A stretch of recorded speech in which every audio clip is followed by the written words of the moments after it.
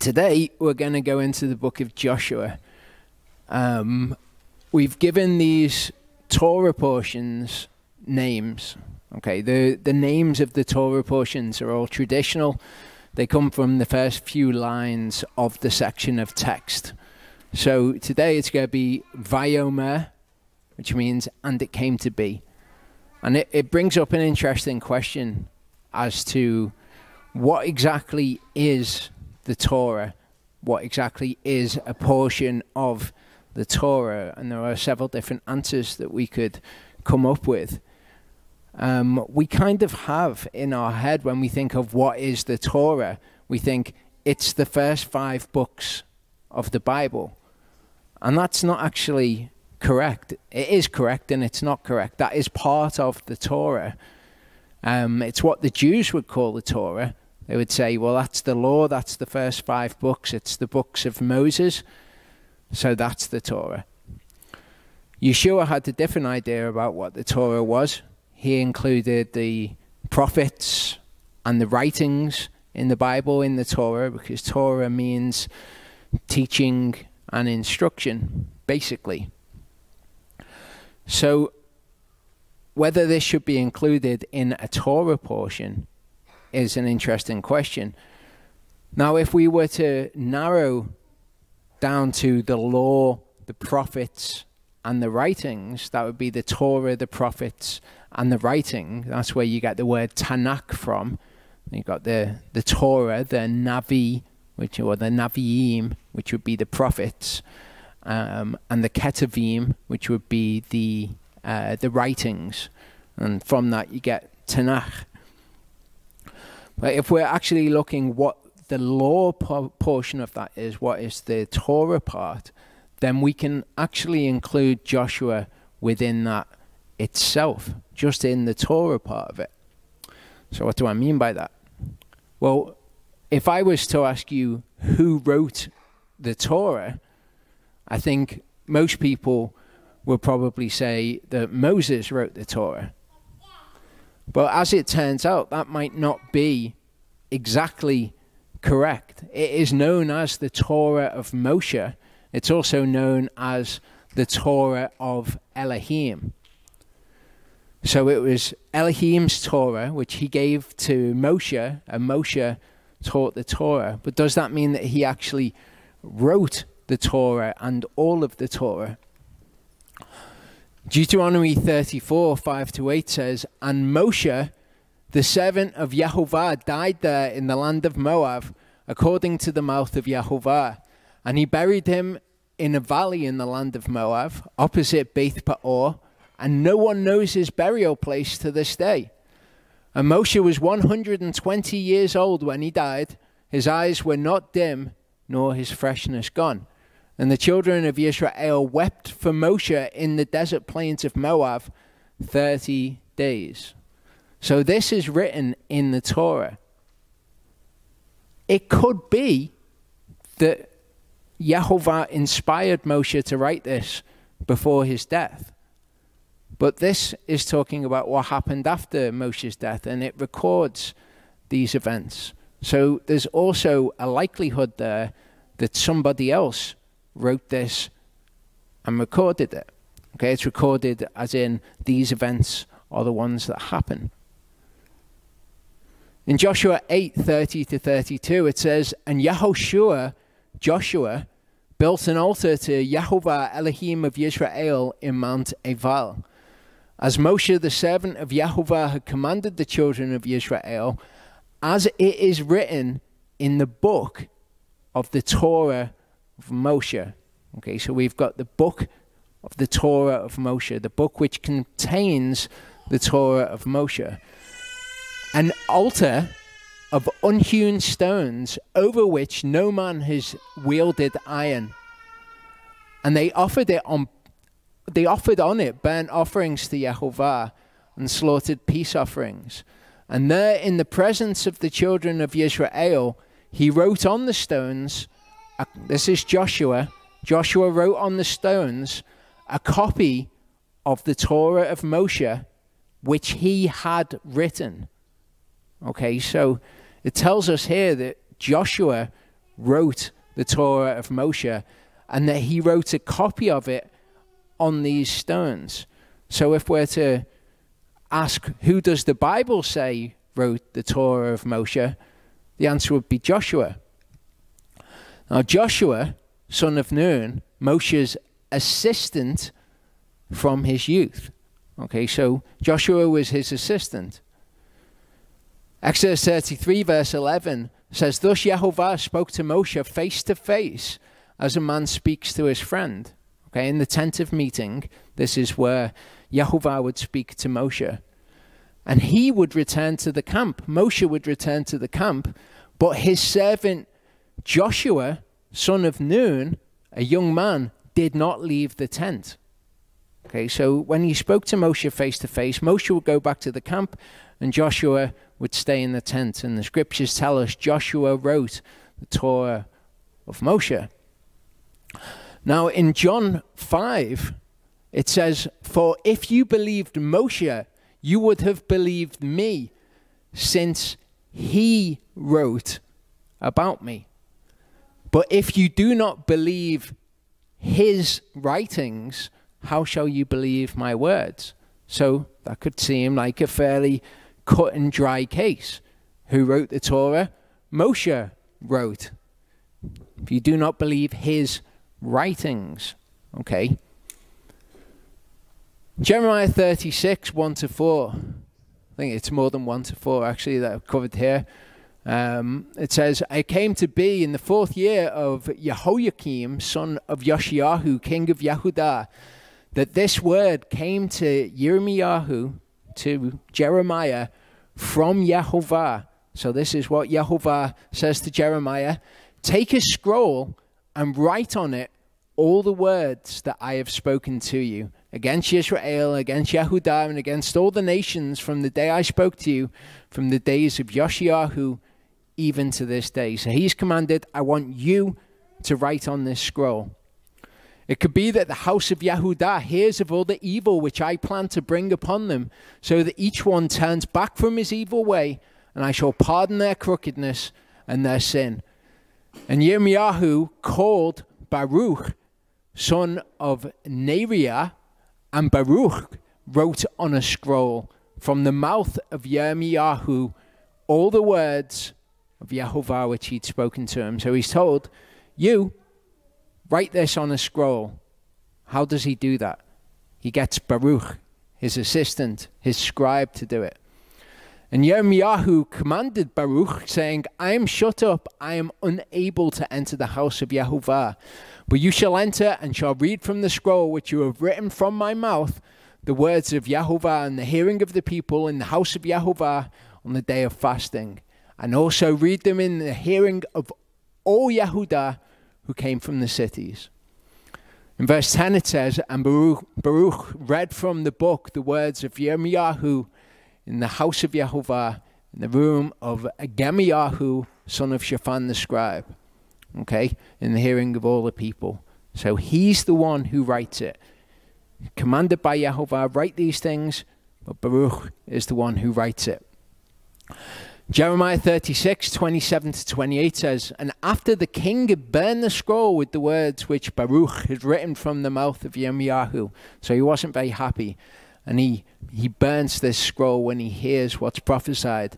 The word of Yehovah came to Yirmiyahu again, saying, take another scroll and write on it. Okay, so Yehovah recognizes here that in what Yirmiyahu did in getting Baruch to write the scroll, he had taken a scroll and written upon it. And he says, I want you to do it again. I want you to take another scroll and write upon it. Yirmiyahu took another scroll and gave it to Baruch the scribe, son of Neriah, who wrote on it from the mouth of Yirmiyahu all the words of the book. So he writes it out again. We've got a similar situation with Moshe and Joshua, don't we? He's his assistant. He's said to have written the book. So when it says Moshe wrote this, it doesn't exclude the possibility. Now, something else as well. The word which means to write, okay, when we when we hear it in English, write, we think of the verb to write something down. That's what he did. It says it very plainly. They were his writings. He wrote it. But the word also means to record. The Hebrew and the Greek words both mean to write something, the actual physical act of writing, and also to record something. So when it says write on this scroll, take another scroll and write these words, it can be take another scroll and record these words. Moshe's writings, and when it says he wrote, it can be Moshe recorded these things, so it can be by the hand of Joshua.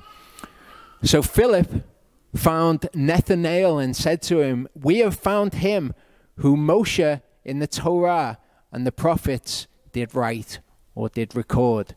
Yeshua of Nazareth, the son of Yosef. Okay, so Moshe in the Torah. You've got the Torah of Moshe, and that's distinct from the prophets sometimes, but sometimes they're all recorded as the Torah as one.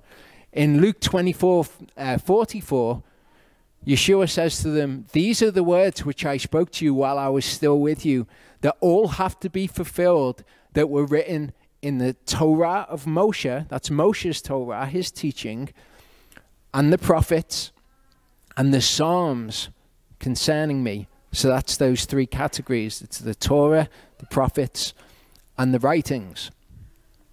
In John 10, Yeshua answered them, is it not written in your own Torah, I said, you are Elohim. So when we read this, if we've got that narrow, traditional Jewish understanding of what the Torah is, we just think it's the first 5 books of the Bible, and we'd say, well, where is it in the Torah that says, I said you are Elohim? Because it's in fact Psalm 82. Okay, I said you are Elohim. So Yeshua refers to them individually, the Torah, the prophets, and the Psalms. Here he refers to the Psalms as part of the Torah. So you've got the Torah of Moshe, the book of the Torah of Moshe, the prophets, and the writings, and you can refer to all of them as Torah, because Torah doesn't just mean law, it means Yahovah's teaching. You could call the New Testament the Torah equally. John 12:34 says, the crowd answered him, we have heard out of the Torah that the Messiah remains forever, and how do you say the son of Adam has to be lifted up? Who is this son of Adam? So the crowd say, we've heard out of the Torah that the Messiah remains forever. Problem is, the Torah doesn't say that the Messiah remains forever. Then they say, who is this son of Adam? The Greek word used there is anthropos. It's man. Okay, who is this son of man? In Hebrew, there's a couple of different words that can mean man. There's Adam. Adam can either mean Adam, the name Adam, can mean mankind, or it can mean a man. You can have Ish. That's a man and Ish. You can also have Enosh. Enosh can mean man, and it can mean a man. The part of Scripture that they're referring to here is actually from the prophets. Daniel 7:13-14 says, I was looking in night visions and saw one like the son of Enosh, so the son of man. In the Septuagint, that is the son of Anthropos. Okay? Doesn't have to be Adam. In that English translation, they've put the son of Adam. That just means son of man in Hebrew. Okay, son of Enosh also means son of man in Hebrew, and that's a son of Anthropos in the Greek. Coming with the cloud of the heavens, and he came to the Ancient of Days, and they brought him near before him. And to him was given rulership and preciousness and a kingdom, that all peoples, nations, and languages should serve him. His rule is an everlasting rule. So this is the son of Anthropos, who remains forever. And this is a scripture from the prophets. So we see the writings, the prophets, the Torah of Moshe, or the book of the Torah, all referred to as Torah. So Joshua, who wrote the book of the Torah of Moshe, his later writings would also be included in this. In Joshua 24 verse 26, it tells us, this is right at the end of the book of Joshua when Joshua is old. It says, then Joshua wrote these words in the book of the Torah of Elohim. Again, the Torah of Elohim, the Torah of Moshe, they're one and the same. Just like when we hear Elohim did something, and we also hear that Hasatan did the same thing, and that's reconciled because Hasatan did something and Yehovah did it through him, so to speak. Yehovah's Torah is Moshe's Torah. People get very confused thinking, well, we don't follow the law of Moses anymore, and they try to distinguish it from God's law. But Elohim gave his law to Moshe. So it's simultaneously his law and Moshe's law. But Joshua wrote all of those words in the book of the Torah of Elohim. This is at the end of the book of Joshua. He wrote the book of the Torah, including Moshe's death, and then he records all the words which we're going to study in the book of the Torah. So is Joshua the Torah portion? I would say yes. Luke 24 verse 27. Beginning at Moshe and all the prophets, he was explaining to them all the scriptures concerning himself. Okay, so this is Yeshua. He's on the road to Emmaus, and he's explaining who he is after his death. They've heard all these things about him. He's explaining who he is and his death and all of those sorts of things from Moshe and the prophets, beginning there and explaining all the things. Because all of the scriptures point to Yeshua. All of them explain the gospel. And that's something that I'm going to be focusing on in the Joshua Torah portions. This one and the next one. There's going to be 4 Torah portions. I'm going to do this one. You see Charlie the next. I'll do one, and Charlie will do the last Joshua Torah portion. What I'm going to be focusing on is the gospel. The gospel throughout the scriptures and what the gospel actually is. What is the good news? Why is it necessary that we believe that Yeshua died and was raised again? Why is that necessary to believe? I'll go through all of that. I'll go through that particularly next time. I'll be going through a lot to do with the good news, with the gospel throughout these Torah portions.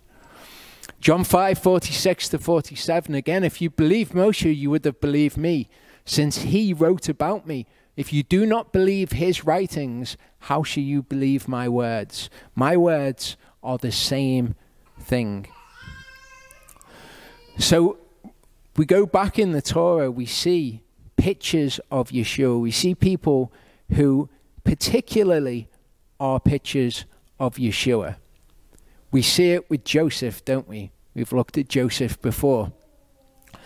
In this teaching, I would recommend to anybody to watch this, because this goes through Joseph's life chronologically and shows how it is the narrative in the Gospels chronologically.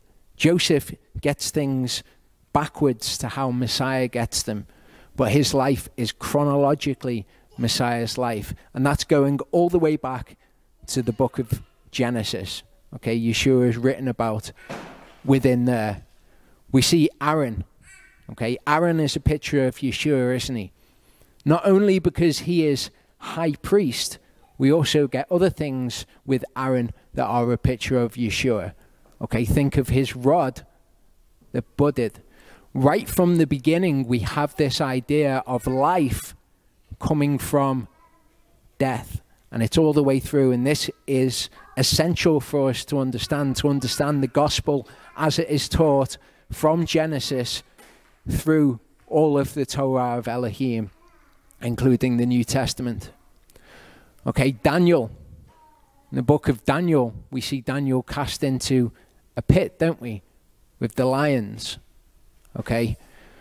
This is again a story of where Daniel was put in a situation where he was certain to die. He wasn't killed and then resurrected to life, but he was put in a situation where he was certain to die. He was, it was seen as a form of execution, wasn't he? He was told that he would be executed by being thrown to the lions. He was thrown to the lions, and yet he comes out alive. He comes out of the pit alive. Yeshua went down to Sheol dead and came out alive. So this is a picture of Yeshua. Joseph in his life. Okay, Joseph was twice in a pit, brought out to life. First time his brothers threw him in the pit. Okay, and instead of killing him, they sold him into slavery. So he was put in a situation where he was to die, and he came out to life. Also, he was thrown in the dungeon, wasn't he, in Egypt, and he was brought out, and he wasn't just brought out to live, he was brought out to be ruler.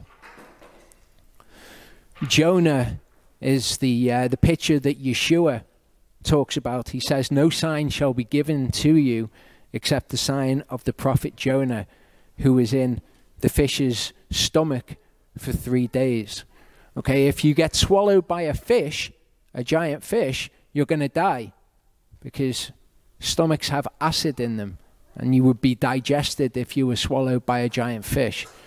Jonah was swallowed. He was put in a situation where he would have died, but his life was preserved, and he came out alive. So again, this is a picture of Yeshua. Moses, okay, Moses was hidden. He was supposed to die. Okay, all of the firstborn males were to die, but he was hidden. What we see with Jonah is he was hidden for 3 days, just like Yeshua was in the heart of the earth for 3 days. And when we see this number 3 around these sorts of events, it's a bit of a hint that we're going to see something messianic.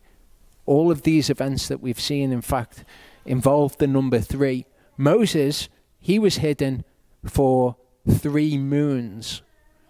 The woman conceived and bore a son, and she saw that he was a lovely child, and she hid him 3 moons. Okay, so exactly this picture of Yeshua. The number 3 is involved death, or certain death, changing to life. Genesis 14:9-13, with Joseph when he's in the dungeon. So the chief cupbearer related this dream to Joseph, said to him, "See, in my dream, a vine was before me, and in the vine were 3 branches, and it was as though it budded, like Aaron's rod. Its blossoms shot forth, its clusters brought forth ripe grapes.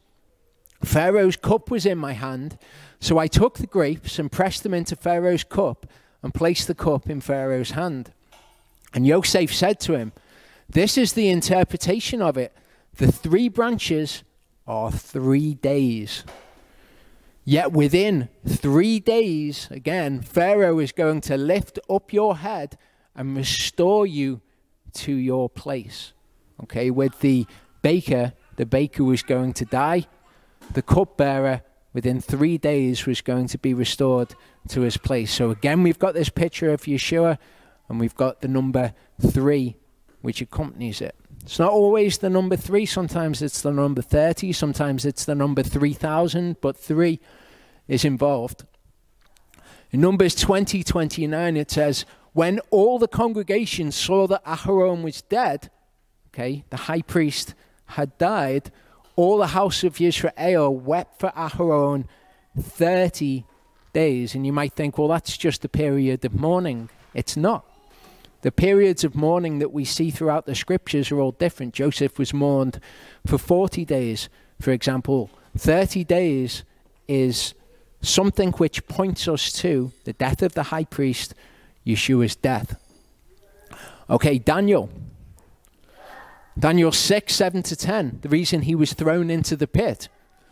"All the governors of the kingdom, the nobles and viceroys, the counselors and advisors have consulted together to establish a royal decree and to make a strong interdict that whoever petitions any elah, any god or man, for 30 days except you, O king, is thrown into the den of lions.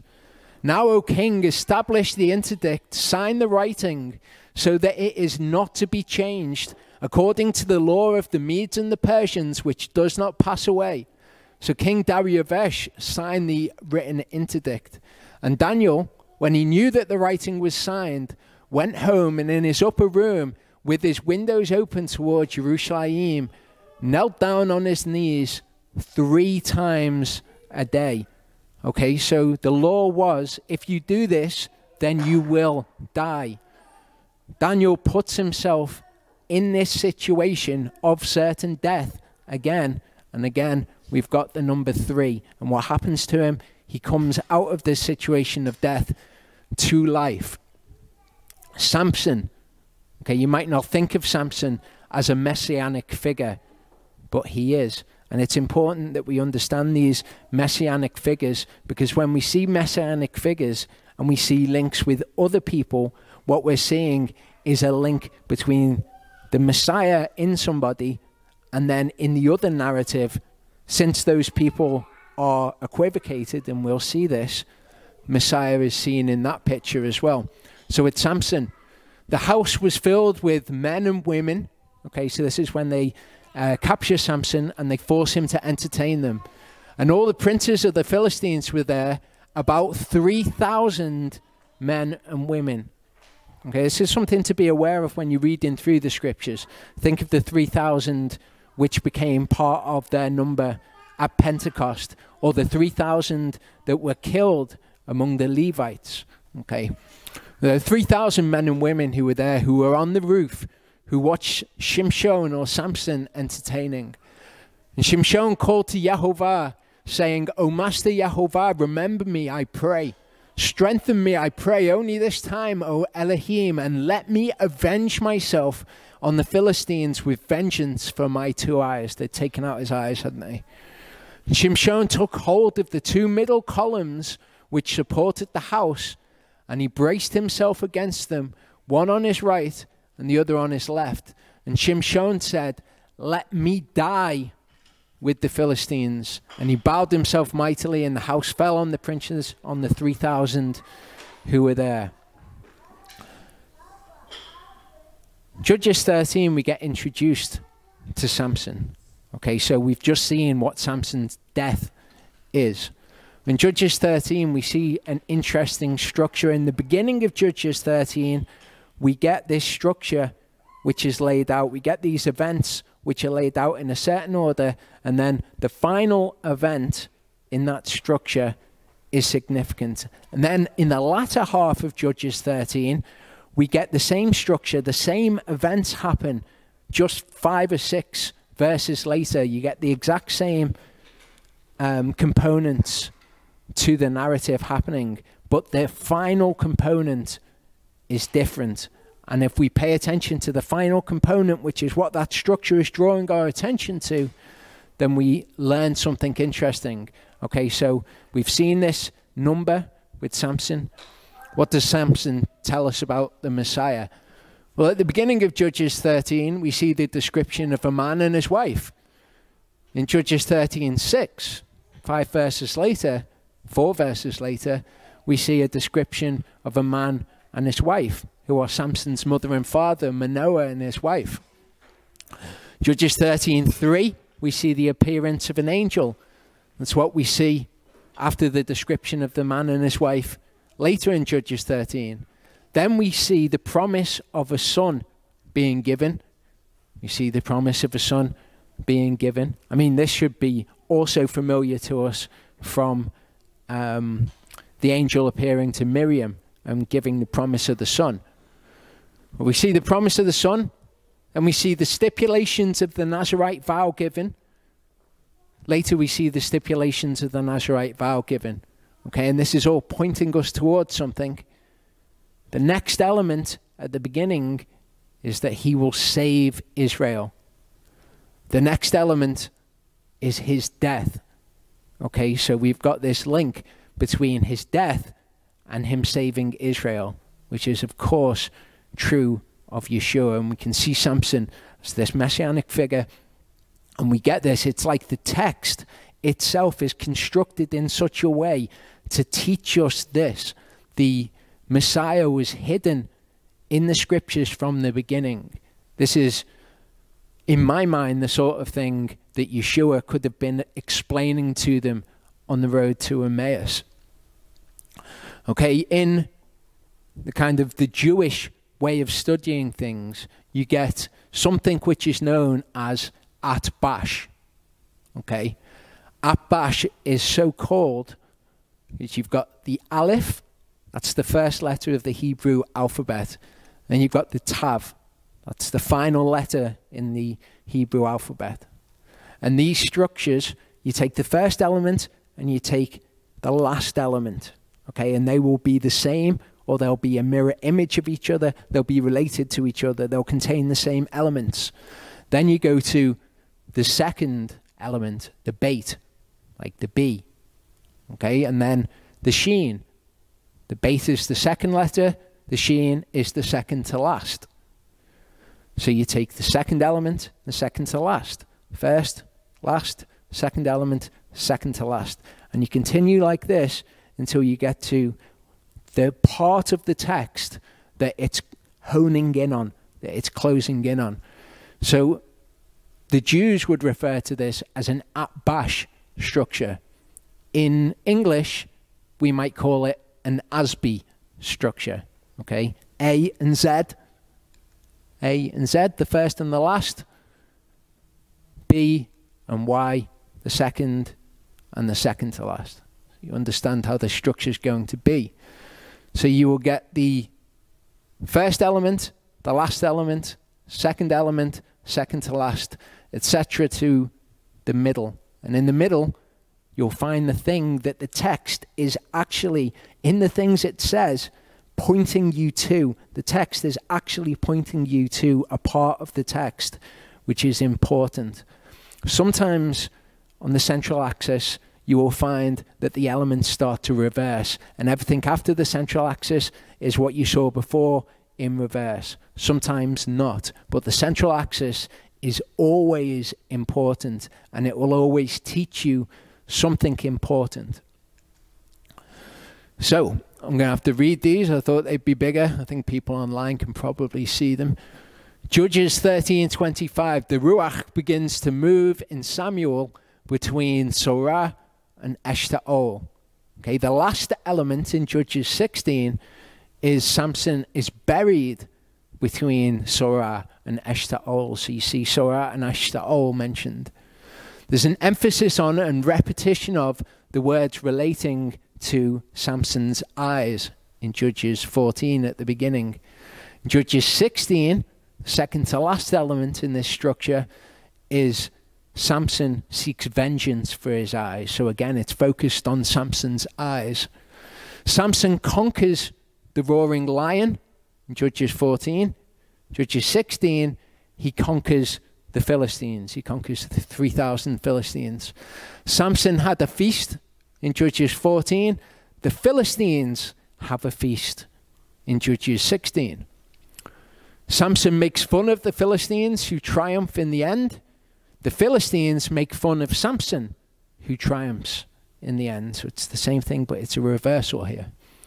Samson took what didn't belong to him and returned to Israel in one particular circumstance. And again, Samson takes what didn't belong to him and he returns to Israel at the end of the narrative. Samson desires to go into his wife in Judges 15 at the beginning. Samson desires to go into a prostitute in Judges 16. Samson's unfulfilled desire at the beginning to go into his wife. You also see a desire that is fulfilled at the end. Here, though, it's the reverse. It's a desire that's fulfilled, and this desire is a thirst that he has. So you see his desire fulfilled here. Judges 15, you see the usage of animals, which are foxes, where he ties the tails together of the foxes, and they go in and they set fire to all of the crops.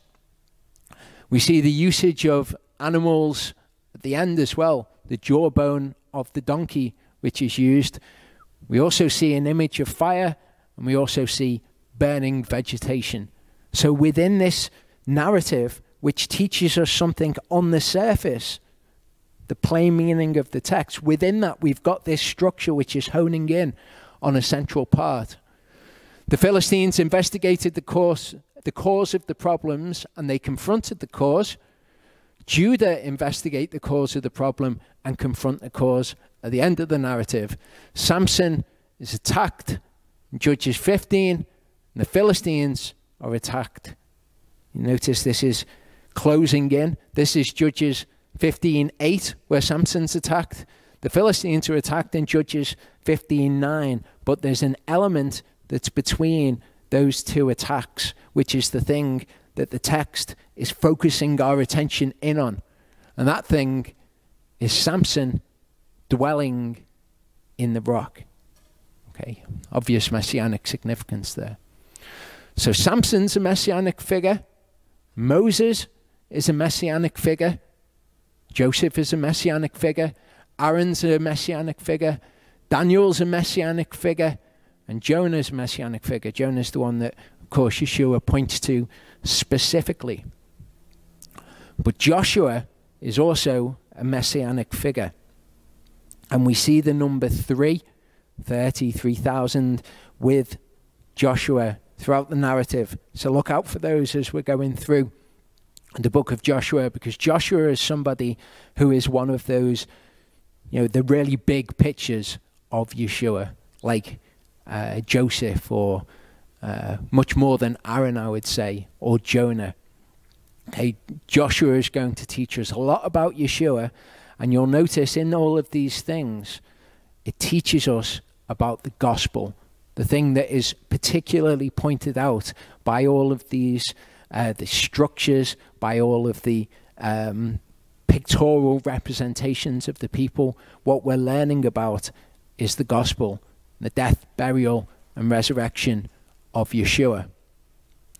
So in Joshua 1:1 it says, "It came to be after the death of Moshe, the servant of Yehovah, that Yehovah spoke to Yahushua, son of Nun, the assistant of Moshe, saying, Moshe, my servant, is dead.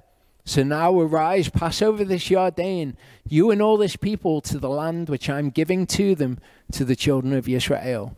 Every place on which the sole of your foot treads, I have given you, as I spoke to Moshe, from the wilderness and this Lebanon, even as far as the great river, the river Euphrates, all the land of the Hittites, to the great sea, toward the going down of the sun, is your border. No man is going to stand before you all the days of your life. As I was with Moshe, so I am with you. I do not fail you, nor forsake you. Be strong," that word is chazak, "and courageous," and that word is amatz. We've looked at the word chazak before. This is what Yehovah did to Pharaoh's heart. He strengthened it. He chazaked Pharaoh's heart. Okay, we've got this word amatz translated as courageous. We've seen Hebrew words before where we've said the English words which are used to approximate it are just approximations. They don't entirely encapsulate that word, and so you have to use different English words wherever you see this word amatz, or in some of the places, to encapsulate the entirety of what it's trying to get across. "For you are to let this people inherit the land which I swore to their fathers to give them. Only be chazak and very amatz, to guard, to do according to all the Torah which Moshe my servant commanded you. Do not turn from it right or left, so that you act wisely wherever you go. Do not let this book of the Torah depart from your mouth, but you shall meditate on it day and night, so that you guard to do according to all that is written in it. For then you shall make your way prosperous and act wisely. Have I not commanded you? Be chazak and amatz. Do not be afraid, nor be discouraged, for Yehovah your Elohim is with you wherever you go." Kind of the flip side of being chazak and amatz. So the word amatz here, you see, says to be strong, to be alert, courageous, brave, stout, bold, solid, to be hard, to harden something. Okay? Really what this word speaks of to me is being bold and being ready and being willing, which is obviously all good terminology when we're thinking of doing the Torah, what we have to be in order to do the Torah, because we will be tested in things. Okay, we're not to be in fear when something comes along and we think, how am I even going to do that? I know that if I do that, the normal course of events will be that something bad would happen. Yehovah says, be chazak, be amatz. Don't be discouraged. Don't be fearful. Do these things. Don't go to the right and don't go to the left. This is what Gesenius says about this word amatz. Okay, we are concerned with this passage here. The verbs all take on different forms. The form of the verb we're dealing with is the kal form. Okay, you see here, you can have the kal form, the piel form, the hithpael form, and the hifil form, and they all mean slightly different things. Well, we're dealing with the kal form when it said to Joshua. You might also hear of this as the pa'al form. Okay, so if you ever read pa'al, just think kal, they're the same. So Gesenius says to be alert, to be firm, to be strong. Kindred to this word, to be eager, okay, properly of alertness of the feet. Okay, so it's talking about this readiness, this willingness. It can be courage, to be courageous to do something, to be ready and to be alert to take this thing on, to be bold and stout in it. Think of David. Okay, David is a man that when he came against Goliath, you could describe his actions and how he was in just going and picking up the stones to kill Goliath and his brother. They are the actions of a man who is a matz. Genesis 25:23 uses this word in an interesting way when we consider Joshua is being told, do the Torah, be strong and be a matz in following the Torah. Yehovah said to Rivkah, 2 nations are in your womb, okay, Jacob and Esau. 2 peoples shall be separated from your body. 1 people shall be more a matz than the other people. Which is interesting when we think Jacob, the ones who become Israel, they're the ones who wrestle with God. They're the ones who, when they're challenged to do something which perhaps they're fearful over, they're the ones who do it anyway. And then you've got Esau, who's the sort of person who sells his birthright just for a single bowl of pottage, for something that's material. He will give up the inheritance for that. And he doesn't find the place for repentance. Even though he seeks that place of repentance with tears, he's never brought to a place where he is repented. So 1 people shall be more a matz than the other. That's Jacob. Deuteronomy 15 verse 7 says, when there is a poor man with you, one of your brothers within any of the gates in your land which Yehovah your Elohim has given you, do not make your heart a matz. Okay, it says harden your heart here. We saw the other word, chazak, used of Pharaoh when his heart was hardened by Yehovah, but his heart was strengthened. Here, it's do not make your heart a matz against your brother.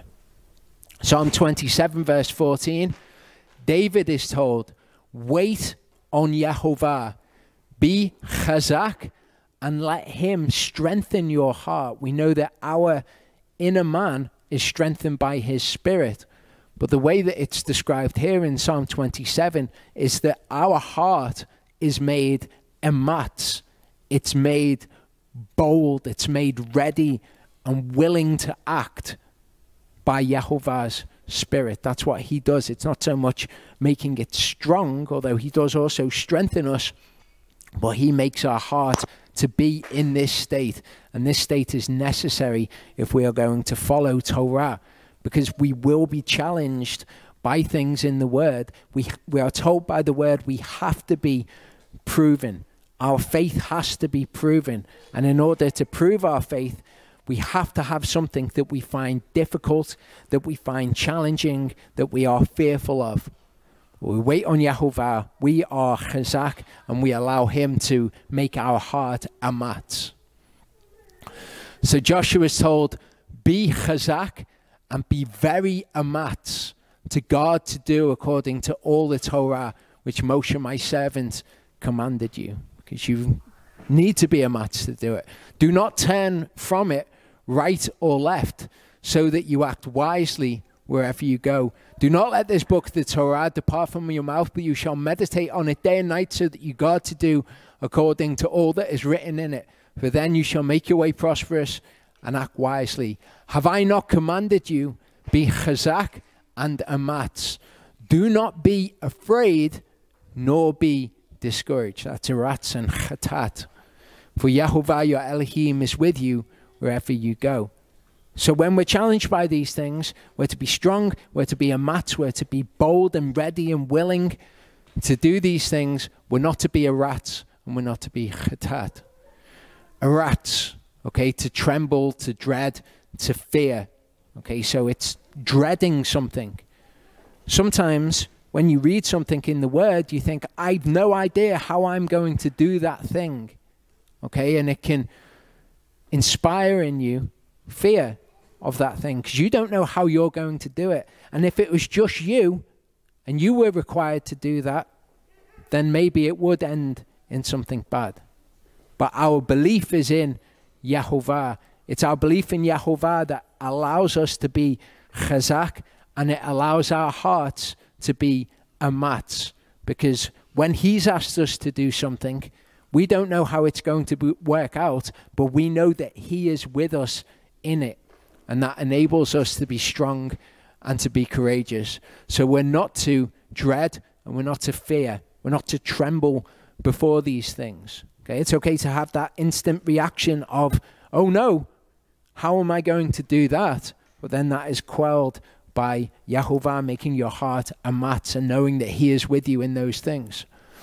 Deuteronomy 7:17-21 says, when you say in your heart, these nations are greater than I am unable to drive them out, do not be afraid of them. That's the word yareh.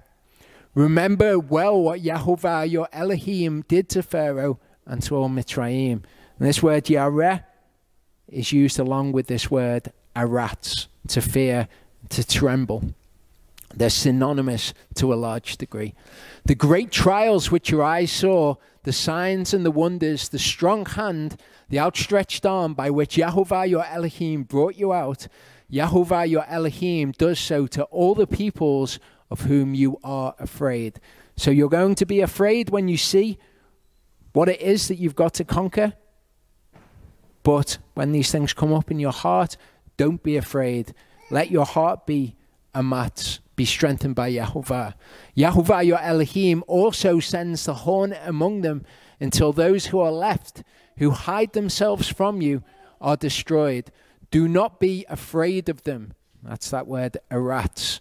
For Yehovah your Elohim, the great and awesome El, is in your midst. So when you're scared, don't be scared. You're going to be scared at first, but allow your heart to be strengthened and to be amatz because of Yehovah. This teaches us something about the gospel. As I say, Joshua will teach us things about the gospel. Joshua is told, be strong and be courageous. Do not fear. Okay, and we, in our belief of the gospel and our belief being obedience, the same is true for us. That is a necessary component. What was necessary for Joshua is necessary for us. Okay, the other word was chatat, okay, meaning to be shattered, to be dismayed, to be broken. So when you see the enemy, don't be dismayed of them. When you see what is required of you, if it is something that you're fearful of, don't be destroyed by it. Don't be dismayed about it. Okay, you will be fearful of that thing, but that's necessary for your faith to be tested. This is all a part of the gospel. When the gospel was given to the Israelites, for example, the thing that was missing for them was belief. Okay, this is what Gesenius says about this. He says it is properly to break, okay, to be broken. So this idea of being dismayed or being broken by something. When you see the enemy, don't be dismayed. Don't be broken in yourself because of them.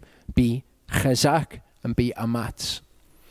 Matthew 13, 20 to 22 illustrates for us how people are broken and how they're fearful when things in the word come up, when these tests of our faith come up. Okay, the parable of the sower. That which is sown on rocky places, this is he who hears the word and immediately they receive it with joy, because the good news is great. You've got the salvation of your soul. Okay, brilliant. I'm on board with this. So immediately they receive the word with joy. But he has no root in himself and is short-lived. And when pressure or persecution arises because of the word, immediately he stumbles. So something comes up, some kind of pressure or persecution because you're starting to follow the word. Don't be afraid in that instance. The people who are sown on rocky places in the parable, immediately they stumble when these things come against them because they are broken and they're dismayed by them. That which is sown upon the thorns is he who hears the word, and the worries of this age, okay, so again, worry, fear, being broken, being dismayed by these things, the deceit of riches choke the word and it becomes fruitless.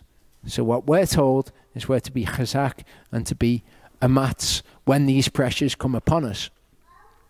Hebrews 4, 1 to 2 tells us that this is a part of receiving the gospel. It says, therefore, since a promise remains of entering into his rest, let us fear lest any of you seem to have come short of it. For indeed, the good news, the gospel, was brought to us as well as to them, as well as to the people in the past. But the word that they heard did not profit them, not having been mixed with belief. So what we're seeing in Joshua, the part of the gospel that we're seeing, is that we need to have faith. We need to be strong. We need to be strengthened by Yehovah. We need to be courageous. We need to not fear when these things come, when these pressures come, or when worries come upon us from following the word. We'll be strong and we're courageous. Hebrews 4 verse 15 shows us that Yeshua was the same. Okay, Yeshua was Elohim, the word of Elohim made flesh. He came to the earth. It says, we do not have a high priest who is unable to sympathize with our weaknesses, but one who was tried in all respects as we are, apart from sin. So Yeshua was flesh.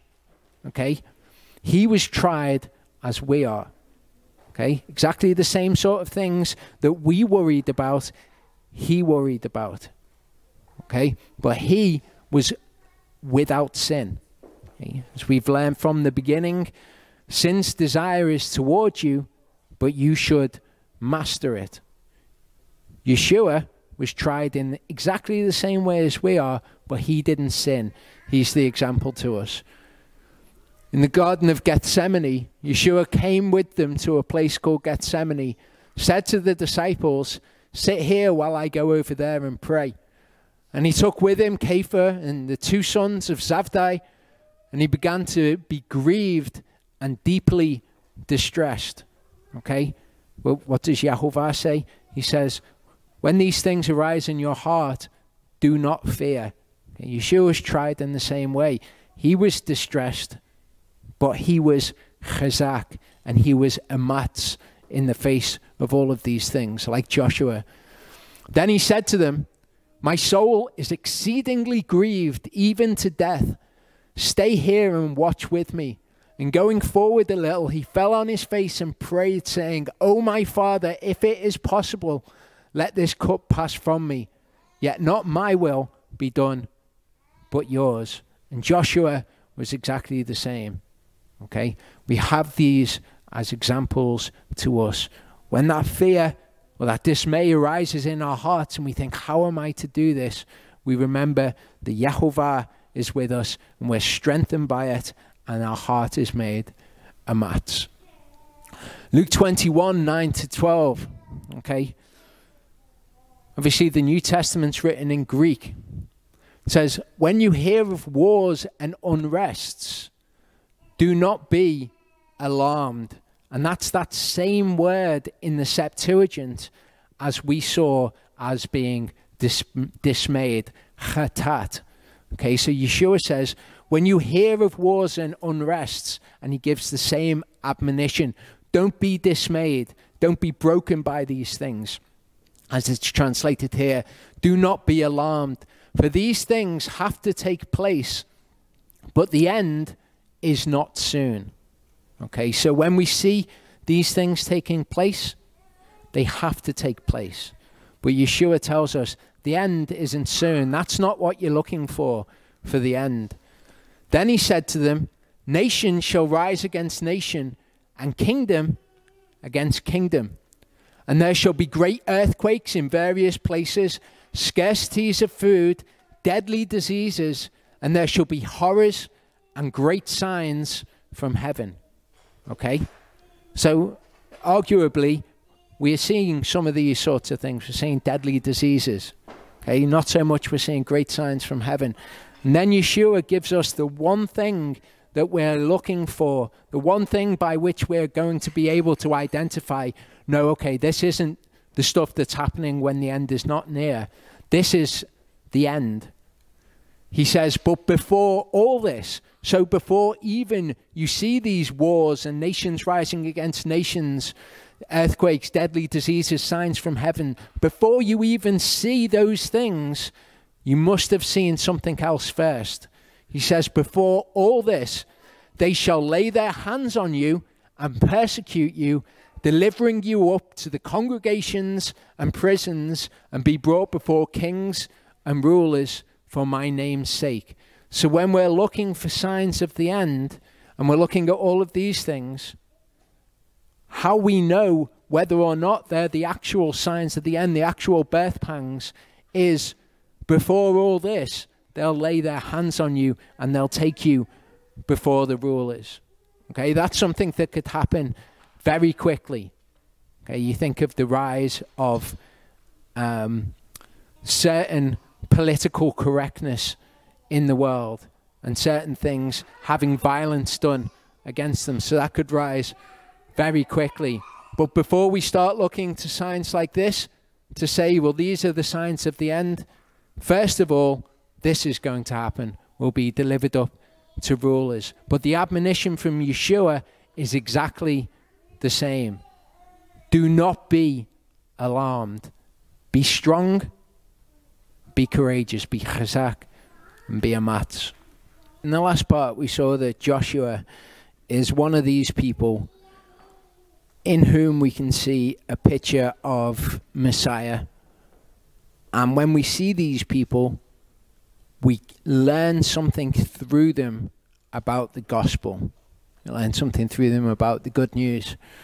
So what we should expect to see in Joshua's life is we should expect to see some kind of mention of this number 3. And I'm not saying that every time in the Bible you see the number 3, it's to do with the Messiah. I don't know. I've not checked them all out. But commonly, when you see this, it is. So we're up to verse 10, chapter 1. Joshua commanded the officers of the people, saying, pass through the midst of the camp and command the people, saying, prepare food for yourselves, for within 3 days you are passing over this Jordan to go in to possess the land which Yehovah your Elohim is giving you to possess. Okay, now this is interesting. We think, okay, they're told to prepare food for these 3 days. Seems like a fairly reasonable thing to be told. But in Joshua 5, it says, the children of Israel camped in Gilgal, performed the Passover on the 14th day of the Chodesh at evening on the desert plains of Jericho. And they ate of the stored grain of the land on the morrow after the Passover, unleavened bread and roasted grain on this same day. And the manna ceased on the day after they had eaten the stored grain of the land. And the children of Israel no longer had manna, but they ate the food of the land of Canaan that year. So, before this, what they were eating was manna. So, in what we're reading, what they were eating was manna. And they're told, take this manna and prepare enough of it for 3 days. So we know when it came to the Shabbat, for example, they were told to bake and cook what they wanted to and leave the rest over until the morning. Here, we also see that they're told to prepare food for 3 days this time in advance. So the manna could be taken and prepared in advance. Verse 12 says, and Yahushua spoke to the Reubenites and to the Gadites and to the half-tribe of Manasseh, saying, remember the word which Moshe, servant of Yehovah, commanded you, saying, Yehovah your Elohim is giving you rest, and he shall give you this land. And this word here is nuach. Nuach is the word for rest that you sometimes see associated with the Sabbath rest. So we've got this preparation of food for 3 days, and then we've got this mention of the same sort of rest that you get on the Sabbath. I don't know if they're connected, but it stuck out to me. So Elohim's giving you rest, and he shall give you this land. Let your wives, your little ones, and your livestock stay in the land which Moshe gave you beyond the Jordan, but you shall pass before your brothers in fives, all your brave fighters, and shall help them. So when they came to this area, they saw that it was good for raising flocks on, and they said to Moshe, can we have this land as our inheritance? Moshe asked Yehovah, they're allowed to keep that land, but they have to go and fight in the land of Canaan. So their land is on the other side of the Jordan, but when all of Israel cross over the Jordan, they were told, you're going to have to go over and you're going to have to fight. Your little ones and your wives can stay on the other side, where you guys, you've got to come over. You can't just dwell there and not help the rest of Israel. Until Yehovah has given your brothers rest as unto you, so shall they also take possession of the land which Yehovah your Elohim is giving them. Then you shall return to the land of your possession, and shall possess that which Moshe the servant of Yehovah gave you beyond the Jordan toward the rising of the sun. So this is the fulfillment, if you like, of what we saw in Torah portions Matot and Maseh. They answered Joshua, saying, all that you have commanded us, we do, and wherever you send us, we go. According to all that we obeyed Moshe, so we obey you. Only let Yehovah your Elohim be with you, as he was with Moshe. Whoever rebels against your command and does not obey your words in all that you command him is put to death. Only be chazak and be amatz. So they're saying, let Yehovah be with you as he was with Moshe. We want you to be chazak, and we want you to be amatz. And interestingly, they say, whoever rebels against your command shall be put to death, which is something that we read in the Torah in Deuteronomy 17. Obviously, Deuteronomy was what was read to these people by Moshe. So they've recognized this is the way that the Torah says that it should be done. And they've said, okay, this is the way that it shall be. We will obey the Torah. So one of these atbash we see in this account that we've seen so far. We've been through the first, say, 12 verses of the book of Joshua. So one of these chiastic structures that's going to point us to something important is at the beginning, Yehovah commanded the people to prepare to take the land. Joshua gave the command to prepare to possess the land at the end. Yisrael will receive the land spoken of by Moshe. That's what's mentioned in Joshua 1 verse 3. Joshua 1:13, remember what Moshe told you, Yehovah will give you the land. Same elements we're seeing here. Yehovah gave the boundaries of the land with respect to water barriers, which were the Mediterranean and the Euphrates rivers, And he uses the phrase towards the setting of the sun. So he says, this is going to be the land, these are going to be the barriers, and the water barriers. At the end, Joshua gave the barriers of the inheritances of Gad, Reuben, and the half-tribe of Manasseh. So those 2.5 tribes that were on the other side of the Jordan, he gives the boundaries of their inheritance with respect to the Jordan River 2 times. Again, he uses the phrase, towards the rising of the sun. Yehovah promised to be faithful to Joshua. Yehovah will be with Joshua as he was with Moshe. No man shall be able to stand up to him. The end, Yisrael promises to be faithful to Joshua. They will heed Joshua as long as Yehovah is with him as he was with Moshe, and they will even kill anyone who rebels against him. See, Yehovah says, no man will stand against you, and Israel effectively say the same thing to him. As I was with Moshe, I'll be with you. I am with you wherever you go, we see later on. I will not forsake you. Do not fear, nor lose resolve. Be strong and courageous. Behold, I have commanded you. Be strong and courageous. I will cause the people to inherit the land. You will make your way successful and act wisely in the land. Observe the Torah. Observe the Torah. You shall not deviate from it. The Torah shall not depart from your mouth. It's effectively the same thing. And then the central point that it's pointing to, the part of the text that our attention is being drawn to at these things, is you will succeed wherever you go. Yahushua, son of Nun, secretly sent out 2 men from Shittim to spy, saying, go see the land in Jericho. And they went and came to the house of a woman, a prostitute, and her name was Rachav, and they lay down there. But it was reported to the king of Jericho, saying, see, men from the children of Israel have come here tonight to search out the land. And the king of Jericho sent to Rachav, saying, bring out the men who have come to you, who have entered your house, for they have come to search out all the land. These elements of this narrative we're going to see in other narratives elsewhere in Scripture, which is all going to help us put together this picture of the gospel and what it is that the Tanakh teaches us about the gospel. The woman had taken the 2 men and she hid them. So she said, the men came to me, but I did not know where they were from. And it came to be, as the gate was being shut when it was dark, that the men went out. I do not know where the men went. Pursue them quickly so that you overtake them.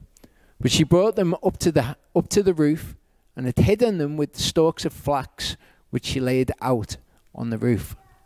And the men pursued them by the way to the Jordan, to the fords, and they shut the gate afterwards as soon as the pursuers had come out. So they come to her, and the pursuers come and they say, well, where are the men?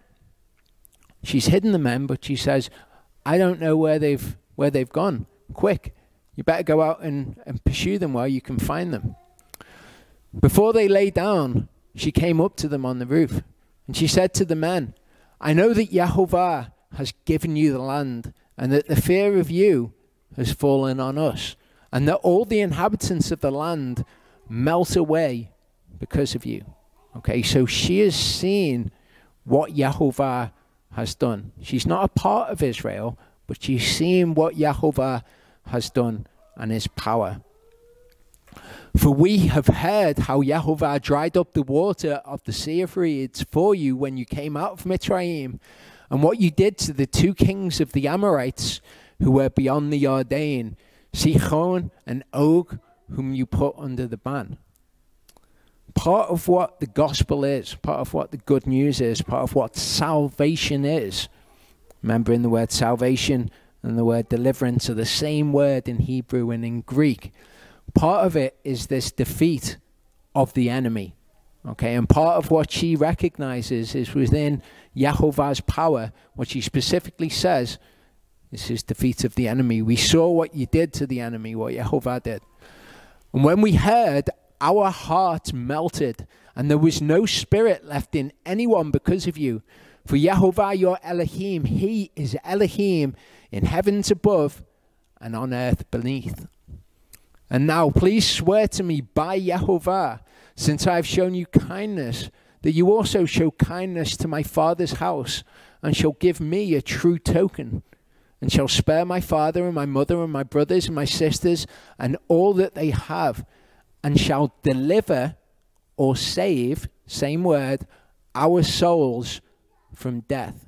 So this Gentile woman, having seen the salvation or the deliverance that Yehovah has brought to Israel, she asks that salvation is brought, that their souls are saved.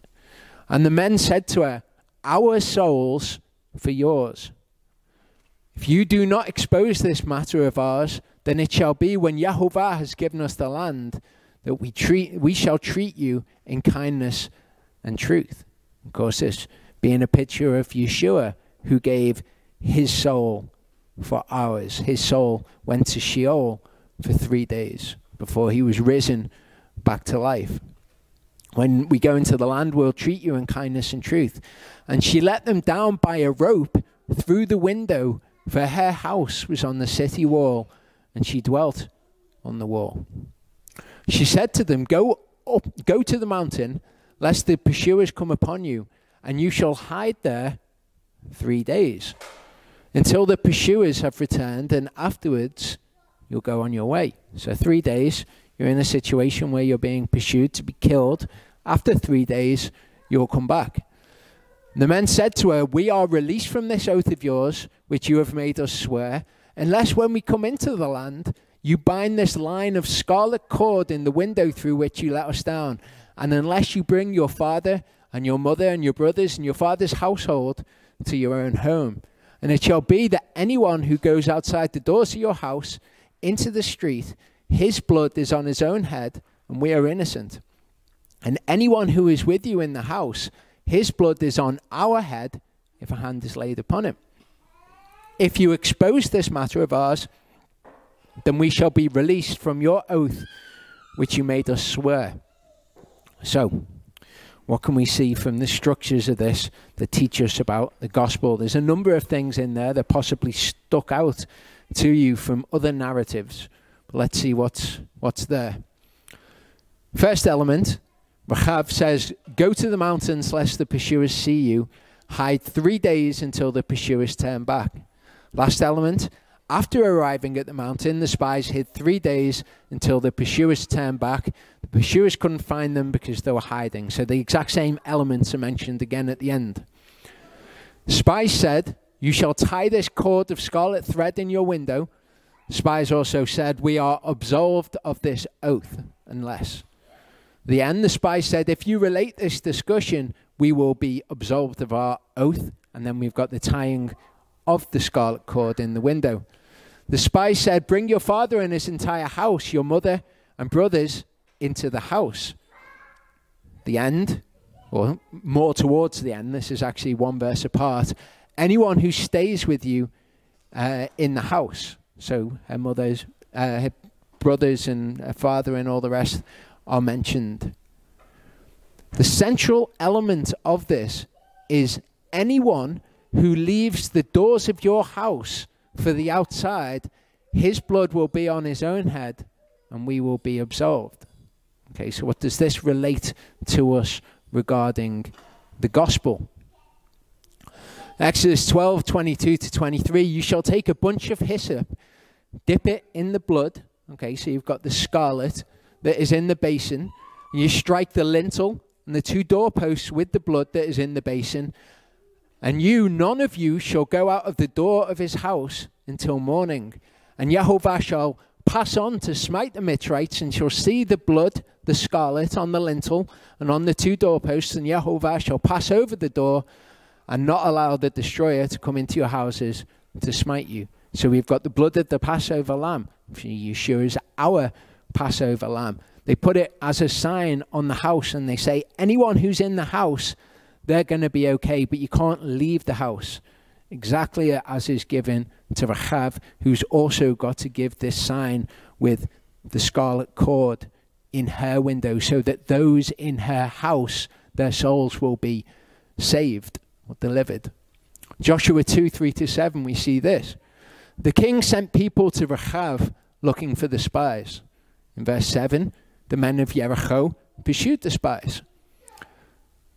Joshua 2:4, Rechav hid the spies. Joshua 2:6, Rechav hid the spies on a roof in the stalks of the flax. It's mentioned again, the same elements. Rechav stated, I don't know where they're from. Later, I don't know where they went.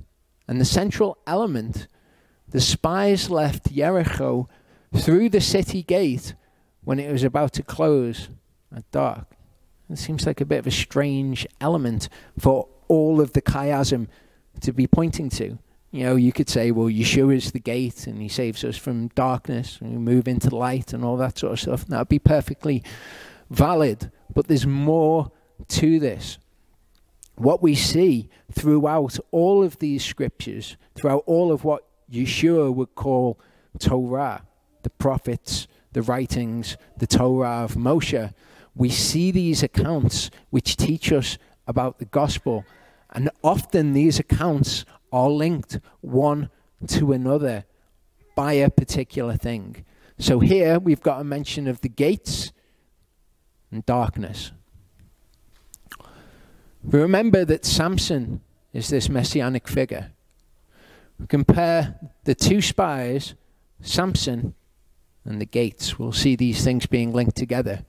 Joshua 2:1, Joshua the son of Nun sent out of Shittim 2 spies to spy secretly, saying, go view the land. In Judges 16:1, we've got Shimshon going to Azar, or Gaza. Joshua 2:1, they came to a prostitute's house named Rechav. Judges 16, Shimshon saw a prostitute and he went in unto her. And lodged there is mentioned in the 2 spies. Shimshon lay till midnight and arose at midnight. So he lodged there too. Joshua 2:2, they told the king of Jericho, saying, behold, there came men in hither tonight of the children of Israel to search out the country. In Judges 16, it was told to the Azathites, saying, Shimshon is come thither. Bring forth the men that are come to thee, which are entered into thine house, for they be come to search out all the country, is what is said in Joshua. In Judges, they compassed him in, and they laid wait for him. The woman took the 2 men, and she hid them. Shimshon was hidden inside the harlot's house. It came to pass about the time of shutting of the gate, when it was dark, that the men went out. And Samson, he arose at midnight when it was dark, and he took the doors of the gate of the city. And the final element, we've got, it came to pass when the people heard the sound of the trumpet, and the people shouted with a great shout, that the wall fell down flat. This is what we have at the end of the narrative about Jericho. So with Samson, he took the doors of the gate of the city and the 2 posts, and he went away with them, bar and all, obviously, so that they could gain entrance to the city. If we look at this again from another aspect, we've got the spies went to observe, to see, or to re'eh Jericho. In Judges, Samson went to Azar, and he saw a harlot, same word that is used there. The spies stayed at the house of a harlot. Samson stayed with the harlot. The spies lodged at Rahab's house. Samson slept with the harlot, and he arose from his sleep at midnight. The king of Jericho was told that the Israelites had come into Jericho. The Azathites were told that Shimshon had come into Azar. The pursuers tried to capture the 2 Israelite spies. The Azathites lay in wait for Shimshon to catch him. The spies remained hidden from their pursuers. Although the Azathites laid in wait at the city gate, Shimshon was hidden from them, for we read of no resistance from the Azathites at the city gates. Okay, they're there waiting for him, but when he comes in, they don't do anything. Rachav told the king that the spies had left through the city gate when it was dark and the city gate was about to close. And Shimshon left through the city gate at midnight. The point that it's leading us to, the Israelites breached the wall around Jericho and the entire wall fell down. So that's what happens when the trumpet sounds, as we saw in the other one. The walls fell down. So here, the result of that is the Israelites breached the wall.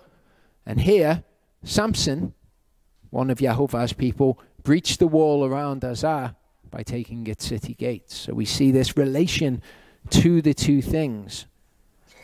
This ultimate thing that it's pointing us to here is the same thing that the chiastic structure was pointing us to. So these things are important things. They're linking these two narratives as important. So, what can we learn about the gospel, about salvation or deliverance in the stories of the spies and Samson? Rachav stated, "We've heard how Yehovah dried up the waters of the Red Sea. Sihon and Og, Yisrael's enemies, were utterly destroyed. Samson killed 1,000 Philistines with the jawbone of an ass. Samson became very thirsty." Okay, we've got this mention of the waters being dried up. Now we've got the vanquishing of the enemy. Samson became very thirsty and said, "You have granted this great salvation through the hand of your servant, and now shall I die of thirst." So this salvation was brought by Moshe with his outstretched arm, a drying up of the water. Here we've got the enemy being vanquished and the mention of thirst. This was done by splitting the Red Sea in Joshua. That's what's mentioned in Joshua. Judges, this was done by splitting the hollow of the jawbone, same word that's used there. Rachav stated, "No spirit remained in any man because of you." In Judges, again we've got the mention of the Ruach. His Ruach returned to him and he was revived. All of these elements are to do with salvation. They're to do with the gospel. Rachav requested that the spies take an oath to spare her life. Here, Samson had the tribe of Judah swear that they wouldn't kill him. So we've got two oaths that they wouldn't be killed. Rachav lowered the spies by a rope and told them to go to a mountain to hide. In Judges, they bind Samson with ropes, same word used, and they brought him up and said they're lowering him down from a rock. The final element is that the spies are told to hide for 3 days before going on their way. Picture of Yeshua. And then with Samson, Samson defeats the enemy. All of this is teaching us about the good news. It's teaching us about deliverance. In salvation as it pertains to us, this defeating of the enemy tied to the 3 days laying low before you go on your way. Okay, Yeshua conquering death by as when he was resurrected after 3 days. 1 Corinthians 15:26 tells us that the last enemy to be brought to naught, the last thing that we get deliverance or salvation from, the last enemy is death. See, we have a real inaccurate view of what salvation is. Salvation is all about being delivered from one's enemies. Okay, something which is stronger than you, that you are powerless to defeat, being defeated by Yehovah. And that's what we're seeing in all of these narratives. It is especially true of death. Death is an enemy that we are unable to conquer on our own, and we need the salvation or the deliverance of Yehovah to overcome. Okay, so if we look at a chiastic structure in Joshua 2, we'll see what else we can learn. Rachav hid the spies on the roof in stalks of flax. The pursuers chased them towards the Jordan crossing, and the pursuers went in the wrong direction. Rachav lowered the spies by a rope. She lived high on the city wall. She told the spies to hide for 3 days until the pursuers turned back, then continue, and the pursuers went in the wrong direction. Different verses, but it's the same thing which is mentioned in each of them. Rachav said, "I know Yehovah has given you the land, swear to me by Yehovah. The spy said, when Yehovah gives us the land, our souls for yours. And the middle point in that is Rahab saying, give me a sign or a token that you will keep me alive, or you keep alive my father, mother, brothers, sisters, and all that's theirs. How? By saving our souls from death. The salvation of the soul, the deliverance of the soul from the ultimate enemy being death. So all of this is right there all the way through the scriptures. It teaches us of who Yeshua is and what Yeshua was going to do. Now, if we compare the two spies in Joshua 2 with another set of two spies that we'll see, we'll establish a connection between the two narratives. Two Yisraelites are spies for Yahushua, for Joshua. Yehonathan and Ahimaaz are two spies for David. Two spies were given military intelligence and they were told to deliver it to Joshua. Yehonathan and Ahimaaz were given military intelligence and they're told deliver it to David, the ones that they're spies for. Two spies come to Rechav's house in Jericho. We've got Yehonathan and Ahimaaz came to a house in Bahurim. Rechav gave the spies military intelligence. Here we have a girl giving Yehonathan and Ahimaaz military intelligence. It was told to the king of Jericho that the two spies had come in. A young man saw Yehonathan and Ahimaaz come in and told Avshalom. Rechav helped the two spies hide on the roof, and a woman helped Yehonathan and Ahimaaz hide in a well. It's the same narrative. It's that thing where the word of Elohim is the same throughout time. All that we have is different characters playing out the same things over and over again. Rechav covered the two spies with stalks of flax. A woman covered the well containing Yehonathan and Ahimaaz with groats. The king of Jericho's servants inquired about the two spies, and then Avshalom's servants inquired about Yehonathan and Ahimaaz. Rechav told the king of Jericho's servants that the two spies had fled. A woman told Avshalom's servants that Yehonathan and Ahimaaz had fled. The king of Jericho's servants searched for the two spies but couldn't find them. Avshalom's servants searched for Yehonathan and Ahimaaz but couldn't find them.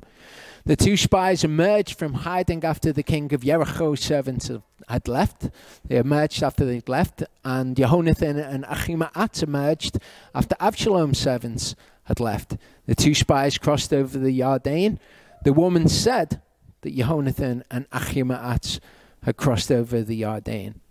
This is why when we have issues in our lives, that we can look to the word of Elohim and we can find what the solution is from that. We can find times when people have encountered similar things and done something the wrong way and how that didn't work out, or what is the correct way to do it. This is why the word is living and why it's cyclical. The two spies delivered the military intelligence to Yahushua.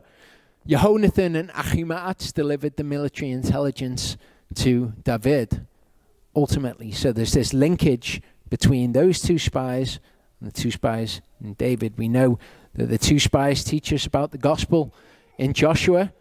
We'll see the same thing in the narrative in 2 Samuel. So at the beginning of this chiastic structure, Yehonathan and Ahimaaz descend into a well. Again, there's descending into the pit. A woman spread a curtain over the well.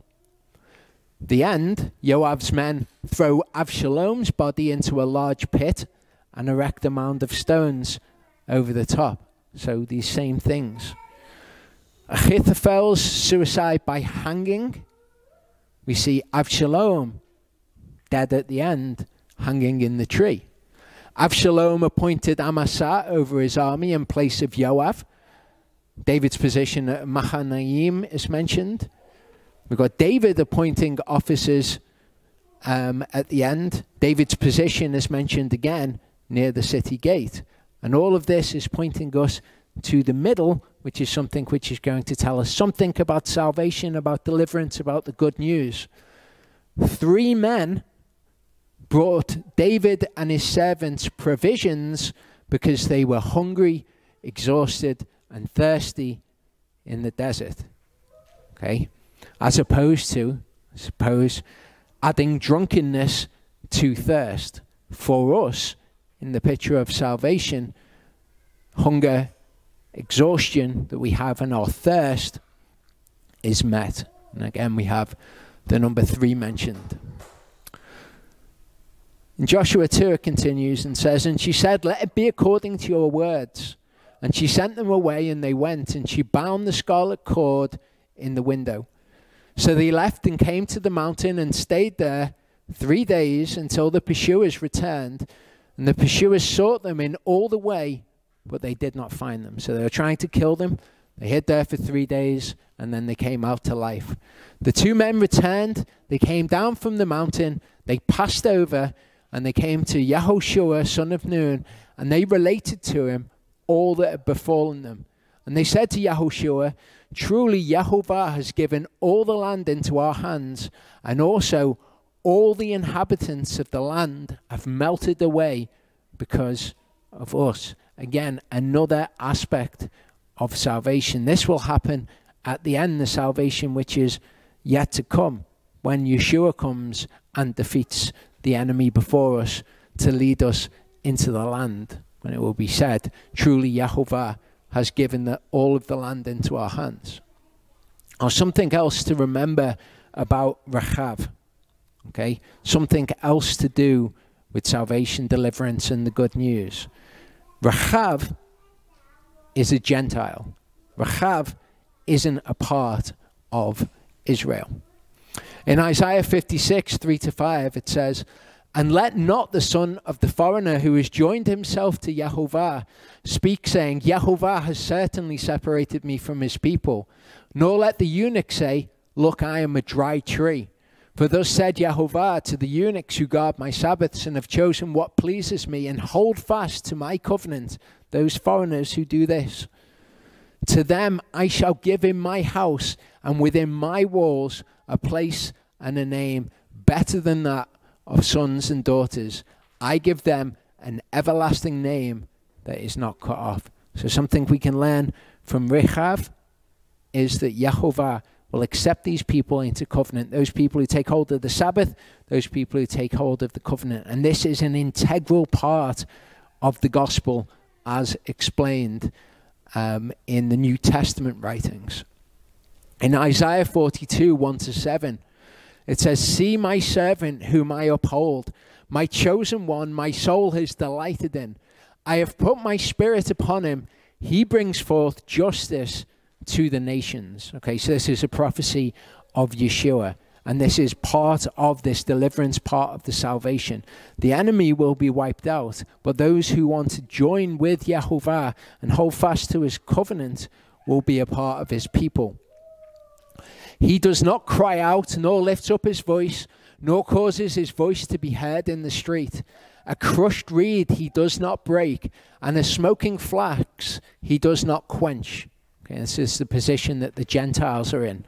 Okay, he doesn't see them as a crushed reed or a smoking flax and just snub them out or crush them because he can. He brings forth justice in accordance with truth.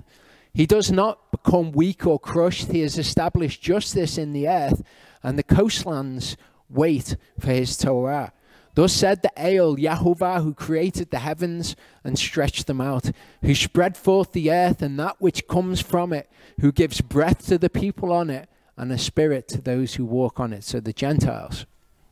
"I, Yehovah, have called you in righteousness, and I take hold of your hand and guard you and give you, Yeshua, for a covenant to a people, for a light to the Gentiles." So it was written that this is part of Messiah's purpose. Okay, but this was not made clear until we have the New Testament writings, as we'll see. To open blind eyes, to bring out prisoners from the prison, those who sit in darkness from the prison house. So this is an integral part of what is prophesied in the Tanakh about Messiah. In Luke 2:27-32, we've got Simeon, or Shimon. He came in the spirit to the set-apart place, the temple of Yehovah.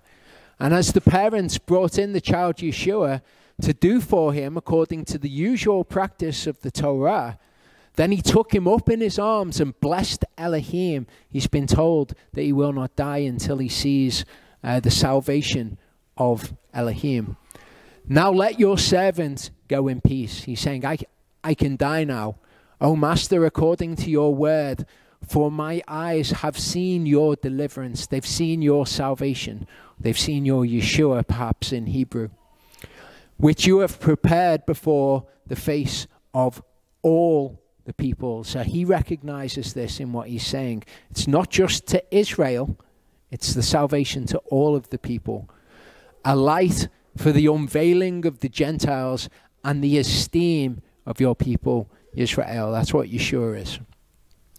Ephesians 3:4-6 says, in reading this then, you are able to understand my insight into the secret of Messiah, which was not made known to the sons of men in other generations, as it has now been revealed by the Spirit to his set-apart apostles and prophets, the Gentiles to be co-heirs, united in the same body and partakers together in the promise in Messiah through the good news.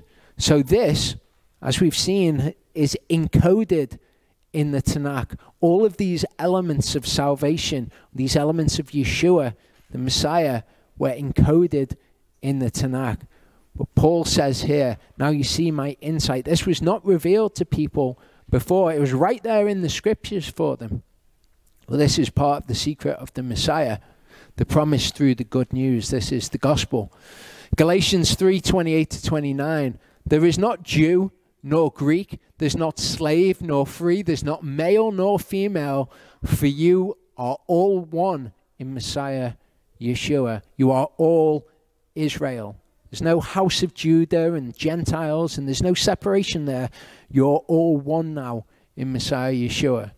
And if you are of Messiah, then you are the seed of Abraham and heirs according to the promise of the land. That promise which was given to Abraham. The Gentiles, as Paul was writing, the secret of Messiah is that the Gentiles through him would be able to become co-heirs. And this is an element of the gospel. I bring all of this together at the end of the next Torah portion that I do.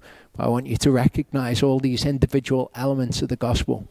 Romans 11:7-12 says, what then? Israel has not obtained what it seeks, but the chosen did obtain it, and the rest were hardened. So this is Israel, the physical descendants of Jacob, or the descendants of Israel. All of them did not obtain what they were seeking for. Okay? The ones who were the chosen, the Yehovah had chosen according to his foreknowledge, those who would submit to him and would follow him by faith, they obtained it, but the rest of them were hardened. As it has been written, Yehovah has given them a spirit of deep sleep, eyes not to see and ears not to hear unto this day. So this is Israel. David also says, let their table become for a snare and for a trap and for a stumbling block and a recompense to them. Let their eyes be darkened not to see and bow down their back always. I say then, if all of this is true about Israel, have they stumbled that they should fall? Is that what Yehovah's purpose in this is? Did he just want them to not get it and to fall and to stumble and not make it into the kingdom? Let it not be. But by their fall, deliverance or salvation has come to the Gentiles to provoke them to jealousy, to provoke Israel to jealousy, that the Gentiles are all going to come to Yehovah and they're all going to be Yehovah's people.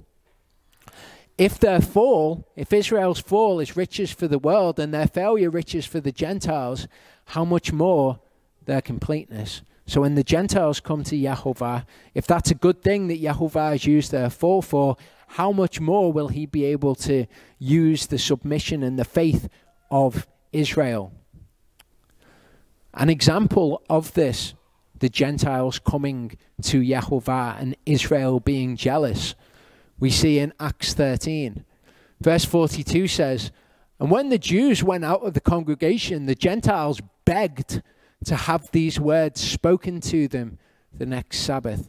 Okay, the Jews who had the word of Yehovah and made their boast, "Oh, we've got the Torah, we were given the oracles of Yehovah, we've got the word of Yehovah." And yet they didn't follow it by faith. The Gentiles, when they heard the words of Yehovah, they begged to have them spoken to them. And when the meeting of the congregation had broken up, many of the Jews and of the worshipping converts followed Paul and Barnabas, who, speaking to them, were urging them to continue in the favor or the grace of Elohim. And on the next Sabbath, almost all the city came together to hear the word of Elohim. These are Gentiles. All of them have come together. They heard the words and they begged that they would hear them again. But when the Jews saw the crowds, they were filled with jealousy. And contradicting and speaking evil, they opposed what Shaul was saying. But speaking boldly, Shaul and Barnabas said, "It was necessary that the word of Elohim should be spoken to you first, to the Jew first, but also to the Gentiles. But since you thrust it away and judge yourselves unworthy of everlasting life, see, we turn to the Gentiles." So by Israel's fall, by the fact that they thrust the word of Elohim away from them, salvation has come to the Gentiles, that it would make Israel, the natural born tree, that it would make them jealous. "For the Master has commanded us, I have set you to be a light to the Gentiles, that you should be deliverance to the ends of the earth," or salvation to the ends of the earth. So it's in the New Testament that we begin to see all of these prophecies, all these things that were encoded within the Tanakh. We start to see the fulfillment of all of them. And when the Gentiles heard this, they were glad and praised the word of Yehovah, and as many as had been appointed to everlasting life believed. In Isaiah 62, I think it's probably 1 to 5 actually. "For Zion's sake I am not silent, and for Yerushalayim's sake I do not rest, until her righteousness goes forth as brightness, and her deliverance or her salvation as a lamp that burns," until Yerushalayim's salvation or deliverance goes forth as a light to the Gentiles. Remember, Israel has fallen to bring the Gentiles in. And if that was used for good, how much more their completeness? "The nations shall see your righteousness, and all kings your esteem." Okay, Yehovah, if you give him more to work with, he can achieve even more. And in the millennium, Yerushalayim was going to go out as a light to the Gentiles. This is the end of Isaiah. We'll see that this is how Isaiah began as well. "You shall be called by a new name, which the mouth of Yehovah designates. You shall be a crown of comeliness in the hand of Yehovah, and a royal headdress in the hand of your Elohim. You will be a beautiful thing. Lift up your eyes all around and see, all of them have gathered. They have come to you. Your sons come from afar, and your daughters are supported on the side. Then you shall see and be bright, and your heart shall throb and swell. For the wealth of the sea is turned to you. The riches of the Gentiles shall come to you, to Jerusalem. A stream of camels cover your land, the dromedaries of Midian and Ephah. All those from Shavah come bearing gold and incense, and they're proclaiming the praises of Yehovah, like the Gentiles who heard the word in the book of Acts, here on a much greater scale. All the flocks of Kedar are gathered to you. The rams of Nebaioth serve you. They come up for acceptance on my altar, and I embellish my esteemed house. This is when they come to Jerusalem, which is how the book of Isaiah begins. Isaiah 2, 2-4. It shall be in the latter days. There are many periods of time that are referred to as the latter days in Scripture. That the mountain of the house of Yehovah is established on top of the mountains, and it shall be exalted above the hills, and all nations, all of the Gentiles, shall flow to it. Many peoples shall come and say, come and let us go up to the house of Yehovah, to the house, the Elohim of Jacob, and let him teach us his ways, just like in the book of Acts. And let us walk in his paths, for out of Zion comes forth the Torah and the word of Yehovah from Yerushalayim. And Yerushalayim is a light to the Gentiles. And he shall judge between the nations, and he will reprove many peoples, and they shall beat their swords into plowshares and their spears into pruning hooks. Nation shall not lift up sword against nation, neither teach battle anymore. And indeed, Yeshua will judge between nations when he comes and he sits on the throne of his glory and he separates the sheep from the goats. He has all nations laid before him. Jeremiah 16 talks of the Gentiles turning to Yehovah. Yehovah, my strength, my stronghold and my refuge in the day of distress. The Gentiles shall come to you from the ends of the earth and say, our fathers have inherited only falsehood and futility, and there is no value in them. Would a man make gods for himself which are not gods, powerless gods? Therefore, see, I am causing them to know. This time I cause them to know my hand and my might, and they shall know that my name is Yehovah. This is a part of the gospel, that this salvation would be offered to the Gentiles too. As we've seen, all of it's there, it's encoded into the Tanakh, and all of the structures, it's right there in prophecy, and we see the fulfillment in Yeshua. Matthew 12, 18-21. See my servant whom I have chosen. This is the passage that we read before being quoted. My beloved in whom my soul did delight. I shall put my spirit upon him, and he shall declare justice to the nations. He shall not strive nor cry out, nor shall anyone hear his voice in the streets. A crushed reed he shall not break, and smoking flax he shall not quench, till he brings forth judgment forever. And the nations shall trust in his name. This is what we're seeing a picture of in this story with Joshua. Okay, Joshua being this picture of Messiah. You see, this is exactly what Rachav is doing. And now, please swear to me by Yehovah. She's trusting in Yehovah's name. She's seeing the deliverance that he's brought. She's seeing the salvation brought by his mighty hand, by Moshe's outstretched arm in the Red Sea. Since I have shown you kindness, that you also show kindness to my father's house, shall give me a true token, shall spare my father and my mother, my brothers and my sisters, and all that they have, and shall deliver our souls from death. The gospel right here in the book of Joshua. So we've seen that Joshua is this picture of Yeshua, and that his life teaches us things about the gospel. We can identify these things in his life. What we're going to see next is the parting of the Red Sea. We're going to see what things we can see from that about really to do with the spreading of the good news and the way that these things spread among people, among the Gentiles and things like that. So verse 1 of chapter 3 says, and Yahushua rose early in the morning, and they set out from Shittim and came to the Ardain, he and all the children of Israel, and stayed there before they passed over. And it came to be, after 3 days, that the officers went into the midst of the camp.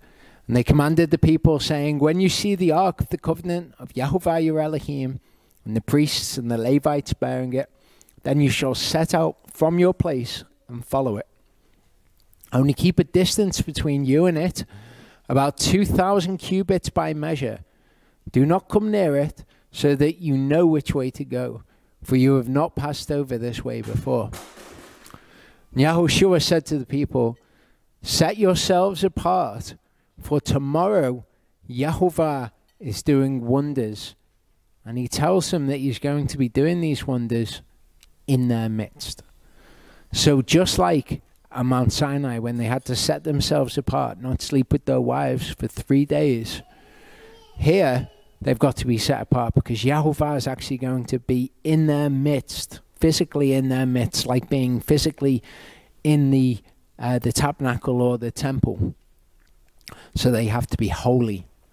Yahushua spoke to the priests, saying, take up the ark of the covenant and pass over before the people. So they took up the ark of the covenant and went before the people. Okay, so this would be the Kohathites. They were the ones who were able to take the ark. Okay, it says, in fact, specifically here, the priests. So this must be the sons of Aharon. Yahovah said to Yahushua, this day I begin to make you great before the eyes of all Israel, so that they know that I am with you as I was with Moshe. So we're going to see this principle as we go through. This idea that Israel knew that Yahovah was with Moshe. He parted the Red Sea. And here, Yahovah says, they're going to know that I'm with you too, when they see what I'm going to do, which is to part the Red Sea. And you command the priests who bear the Ark of the Covenant, saying, when you come to the edge of the water of the Yarden, stand in the Yarden. Yahushua said to the children of Israel, come near and hear the words of Yahovah, your Elohim. And Yahushua said, by this you shall know that the living Elohim, or El, is in your midst, and that he is certainly driving out from before you the Canaanites, the Hittites, the Hivites, the Perizzites, the Girgashites, the Amorites, and the Jebusites. Okay, so by this, you're going to know that he's in your midst. See, the Ark of the Covenant of the Master of all the earth is passing over before you into the Ardennes. So there's something about this where Joshua says, you're going to know that Yahovah is going to deliver you from your enemies. We've seen before how enemies in one's life for us is equivalent to, let's say, the things which we must overcome. Sin, or whatever it is in our lives that we must overcome to obey Yahovah. So there's an element of Yahovah letting you know that he is with you. And by those things, you will know that he will be with you against the enemies as well. Now take for yourselves 12 men from the tribes of Israel, 1 man from every tribe. And it shall be as soon as the soles of the feet of the priests who bear the ark of Yahovah, the master of all the earth, come to rest in the waters of the Ardennes, that the waters of the Ardennes are cut off, the waters that come down from upstream and stand as a heap. So the ones who bear the word of Yahovah, okay, the ones who bear the ark of Yahovah. You can kind of think of this in the same sort of way as evangelizing. Evangelizing is to bring the good news to people. Here we see signs and wonders, okay, letting these people know that Yahovah is with them. And we see the same sort of things when the good news is being brought, that signs and wonders accompany it. And I think that most, if not all of us here, can say that signs and wonders have accompanied the good news being brought to bear in our life, so that we know the Yahovah is with us. It came to be when the people set out from their tents to pass over the Ardennes, with the priests bearing the Ark of the Covenant before the people, and all those bearing the Ark came to the Ardennes, and the feet of the priests bearing the Ark dipped in the edge of the water. Now the Ardennes overflows all its banks during all the time of harvest. That the waters which came down from upstream stood still. We're going to see this a few times in the life of Joshua, these signs and wonders which take place. Okay, here it's the waters which are standing still. They rose in a heap very far away at Adam, the city that is beside Zarethan. And the waters going down into the sea of Arava, the salt sea, were completely cut off, and the people passed over opposite Jericho. So by this supernatural, for want of a better word, work, you know that Yehovah is with you, because this is impossible. This is not the normal way of being. So when you come to encounter enemies and things in your life that need to be overcome, that you're not going to be able to do on your own, do not fear, be strong and of good courage, be amatz, because Yehovah is with you. The priests bearing the ark of the covenant of Yehovah stood firm on dry ground in the midst of the Yarden, and all Yisrael passed over on dry ground until all the nation had completely passed over the Yarden. So this should remind us, of course, of another time when salvation has been brought by Yehovah, when they have been delivered from their enemies, and it says that Israel went through on dry ground. 2 Kings 2, 7-14 is yet another time when the waters were separated, and Israel, in this case Elijah and Elisha, went through on dry ground. 50 men of the sons of the prophets went and stood facing them at a distance, while the two of them stood by the Yarden. And Eliyahu took his mantle and rolled it up and struck the water, and it was divided this way and that, so that the two of them passed over again on dry ground. In this case, it's also the Jordan which is being divided. Later in that chapter, Eliyahu, the mantle of Eliyahu is taken up by Elisha, went back, he stood by the bank of the Yarden, and he took the mantle of Eliyahu that had fallen from him, and he struck the water. Okay, not Eliyahu this time. Where is Yehovah Elohim of Eliyahu? And he struck the water, and it was divided this way and that, and Elisha passed over. So it seems in this case as well, we've got Eliyahu who does these great works. We've got him dividing the Jordan, and they pass through. Of course, Elisha knows that Yehovah is with Eliyahu. But afterwards, when he's taken up into the whirlwind, into the sky, he takes his mantle, and then he comes to the water, and he tries to divide it, and the water is divided. And he knows that Yehovah is with him also. In Mark 16, verse 20, it says, and they went out, and they proclaimed it everywhere, the good news, the gospel, while the master worked with them and confirmed the word through the accompanying signs to show that he was with them. Amen. Joshua 3 verse 5, Yahushua said to the people, set yourselves apart, for tomorrow Yehovah is doing wonders in your midst. Again, it's the same thing. So the first time that we see this sort of activity is, of course, when the Red Sea was parted and Israel went over before their enemies, and then Yehovah delivered them from their enemies. They were in a situation where they were going to be overcome by the enemy. If Yehovah hadn't intervened, they would have been overcome. A situation where they were facing death. Yehovah brings salvation to them. He saves them from death into life, and he delivers them from their enemies, and in fact he destroys their enemies.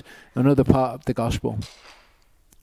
So comparing these two events, okay, in Exodus 14, Moshe said, don't fear, stand still, see the salvation or the deliverance of Yehovah. He will destroy the Egyptians, he will fight for you. Joshua said, he shall destroy the inhabitants, you shall know that the living Elohim is among you. Exodus 14, the Red Sea, Yehovah told Moshe ahead of time what would happen. The angel of Yehovah and the pillar of cloud went before them, went behind them. Sorry, the pillar of cloud that went before them went behind them. And Joshua told the people ahead of time what would happen again. And the Ark of the Covenant this time is what is going before them. Exodus 14, Moshe stretched out his hand over the sea. Yehovah turned the sea into dry land. The waters were divided. Yisrael went into the midst of the Red Sea on dry land. The water was a heap on the left and on the right. In Joshua, the priest's feet dipped into the edge of the Jordan. The water split. The people crossed over on dry ground. The priests stood on dry ground in the midst of the Jordan. In Exodus, Yehovah commanded Moshe what to do so that the water would return. In Joshua, Yehovah commands Joshua what to do so the water would return. Moshe stretched out his hand over the sea, and the water returned. Joshua is the priest's feet. Okay, so it's Moshe's hand both times at the Red Sea. This time it's the priest's feet. As the priest's feet touched the dry ground, the water returned. The waters heaped up. The deep congealed.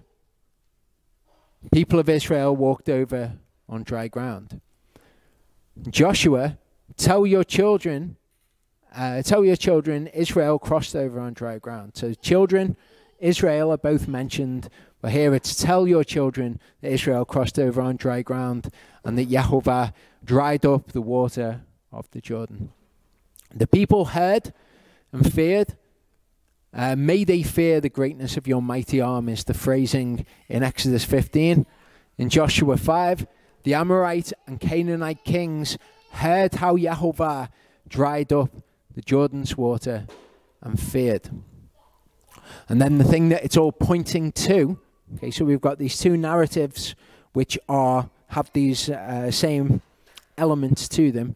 The thing that it's all pointing to, what begins after the Red Sea, is that the manna begins to fall from heaven.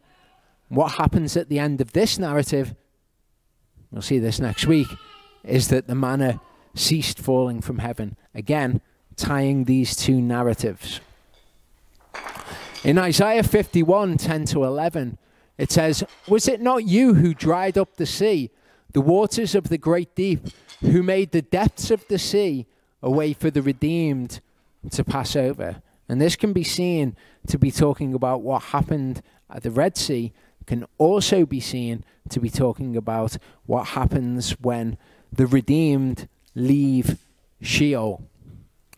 Let the ransomed of Yehovah return, and they shall come to Sion with singing. Okay, that's not what happened at the Red Sea, but it is what will happen when the redeemed of Yehovah, the ransomed of Yehovah, are released from Sheol. In Exodus 15, okay, this is right after they've crossed over. This is what we read. It says, peoples heard, they trembled, anguish gripped the inhabitants of Philistia. Really? Well, that didn't actually happen when they were crossing the Red Sea. Then the chiefs of Edom were troubled, the mighty men of Moab, trembling grips them, all the inhabitants of Canaan melted. Again, this is not something that happened when they crossed the Red Sea. It's something which will happen in the future, though, when the depths, the sea in Sheol, is made so that we can pass over it. Fear and dread fell on them. By the greatness of your arm, they are as silent as stone until your people pass over. O Yehovah, until the people whom you have brought pass over. You have bought, rather, pass over, who've been redeemed, ransomed. You bring them in and plant them in the mountain of your inheritance. That's Mount Zion. Again, that's not what happened to the people who crossed over the Red Sea, but it is prophetic of what will happen to us. And again, this is an element of salvation, an element of the good news, an element of deliverance, the enemy being vanquished. Recommend people check this out. This goes through the entire prophecy as it is in Exodus 15. Exodus 15 is a remarkable piece of scripture. It seems in parts like it's talking about what has just happened in this kind of celebration of the people, as what's just happened when the Egyptians were killed. However, there's much of it which speaks prophetically of what happens when Yeshua leads us into Mount Zion.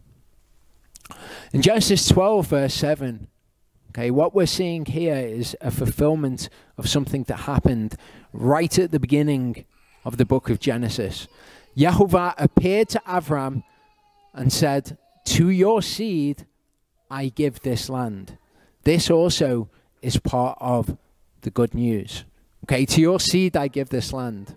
He built there an altar to Yehovah who had appeared to him. So this promise that the land of Canaan is going to be given to Abraham's seed happened a long time ago. Genesis 26, 4-5, we hear why this promise was given to Abraham.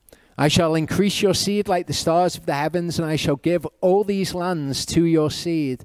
And in your seed all the nations of the earth shall be blessed." This is the part of the good news, which is the Gentiles coming to Yehovah. "Because Abraham obeyed my voice and cherished my charge, my commands, my laws, and my Torah." This is why the promise was given to Abraham, and this is why the promise will, Yah willing, be given to us if we make this true of ourselves. In John 8, 31-39, Yeshua said to those Jews who believed him, "If you stay in my word, you are truly my disciples, and you shall know the truth, and the truth shall make you free." They answered him, "We're the seed of Abraham, and we've been servants to no one at any time. How do you say you shall become free?" Yeshua answered them, "Truly, truly, I say to you, everyone who is doing sin is a servant of sin. And the servant does not stay in the house forever, but a son stays forever. If then the Son makes you free, you shall be free indeed. I know that you are the seed of Abraham, but you seek to kill me because my word has no place in you. I speak what I've seen with my father. You do what you've heard from your father." They answered and said to him, "Abraham is our father." Yeshua said to them, "If you were Abraham's children, you would do the works of Abraham." So this promise of the land is given to Abraham's children. They said, "We are Abraham's children." And he said, "No, you were born of Abraham, but your father is somebody else, the one that you do the works of. You are of your father, the devil." Galatians 3, 6-9, we see how to be Abraham's children. "Even so, Abraham did believe Elohim, and it was reckoned unto him as righteousness. Know then that those who are of belief are sons of Abraham. And the scripture, having foreseen that Elohim would declare right the Gentiles by belief, announced the gospel to Abraham beforehand, saying, all the nations shall be blessed in you. So that those who are of belief are blessed with Abraham, the believer." Okay, if you are of Messiah, then you are the seed of Abraham, and heirs according to the promise. So that promise that was given to Abraham, we become co-heirs, which, as Paul said, is a part of the gospel that was revealed to Abraham, the gospel that was given to these people also. 1 Corinthians 10, 1-6 tells us, it warns us about this though. The gospel was given to them, it's also been given to us. Paul says, "For I do not wish you to be ignorant, brothers, that all our fathers were under the cloud. All of them passed through the sea. All of them were immersed into Moshe in the cloud and in the sea." They all underwent baptism. All ate the same spiritual food. All drank the same spiritual drink. For they drank of that spiritual rock that followed, and the rock was Messiah. So they had everything that we had. However, with most of them, Elohim was not well pleased, for they were laid low in the wilderness. And they became examples for us, so that we should not lust after evil, as those indeed lusted. So Abraham is our example. If we follow Abraham's example, we follow all of his laws, all of his charges, then we are children of Abraham. These people are also an example for us of what not to do. And the word is cyclical, happens over and over again with a different cast of characters. We are another cast of characters living out the word of Elohim. Joshua 4 says, it came to be when the entire nation had completely passed over the Arden, the Yehovah spoke to Yahushua, saying, take for yourselves 12 men from the people, 1 man from every tribe. Command them, saying, take for yourselves 12 stones from here, out of the midst of the Arden, from the place where the priest's feet stood firm, and you shall bring them with you, and leave them in the camp in which you spent the night. Kind of strange instructions. 12 is another one of those numbers, isn't it, that we see throughout the scriptures. Genesis 35:22. Okay, we hear the sons of Yaakov, the 12. Okay. See in Exodus 15:27, we see 12 fountains of water, 70 palm trees. 70 is another one of those numbers. There are 12 fountains of water. Exodus 24:4. 12 standing columns for the 12 tribes of Israel. Exodus 28:21. The stones are according to the names of the sons of Israel, 12 according to their name. That's the breastplate on the high priest. Leviticus 24:5. You shall take fine flour and bake 12 cakes with it, 2/10 of an ephah in each cake. Revelation 7:4-8. I heard the number of those who were sealed, 144,000, sealed out of the tribes of the children of Israel. The tribe of Yehudah, 12,000. Reuven, 12,000. Gad, 12,000. Asher, 12,000. Naphtali, 12,000. Manasseh, 12,000. Tribe of Shimon, 12,000. Levi, 12,000. Yisachar, 12,000. Zebulun, 12,000. Yosef, 12,000. Binyamin, 12,000. So we've got 12 tribes with 12,000 out of each tribe. Mark 3:14. Yeshua, when he came to the earth. All of those things were appointed by Yehovah in his word. Yeshua, when he came to the earth, he appointed 12 to be with him, and he sent them out to proclaim. Matthew 14:19-20. Commanding the crowds to sit down on the grass, taking the 5 loaves and the 2 fish, and looking up to the heaven, he blessed and broke, and gave the loaves to the disciples, and the disciples gave to the crowds. And all ate and were satisfied, and they picked up the pieces left over. How many baskets? 12. Revelation 21:10-14. He carried me away in the spirit to a great and high mountain, showed me the great city, the set apart Jerusalem, descending out of the heaven from Elohim, having the esteem of Elohim, and her light was like a most precious stone, like a jasper stone, clear as crystal, having a great and high wall, having 12 gates, 12 angels, names written on them, which are those of the 12 tribes, the children of Israel. 3 gates on the east, 3 on the north, 3 on the south, 3 on the west.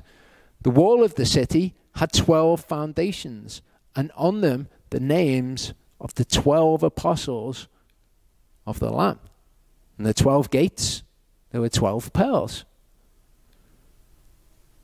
The city lies 4-cornered. Its length is as great as its breadth. And he measured the city with the rod, 12,000 stadion. The length and the breadth and the height of it are equal. So you got 12, 12, 12. Revelation 22:1-2. He showed me a river of water of life, clear as crystal, coming from the throne of Elohim and of the Lamb. In the middle of the street and on the side, either side of the river, was the tree of life, which bore 12 fruits, each tree yielding its fruit every month. So we've got 12 months. We've got the 12 Chodeshim as well.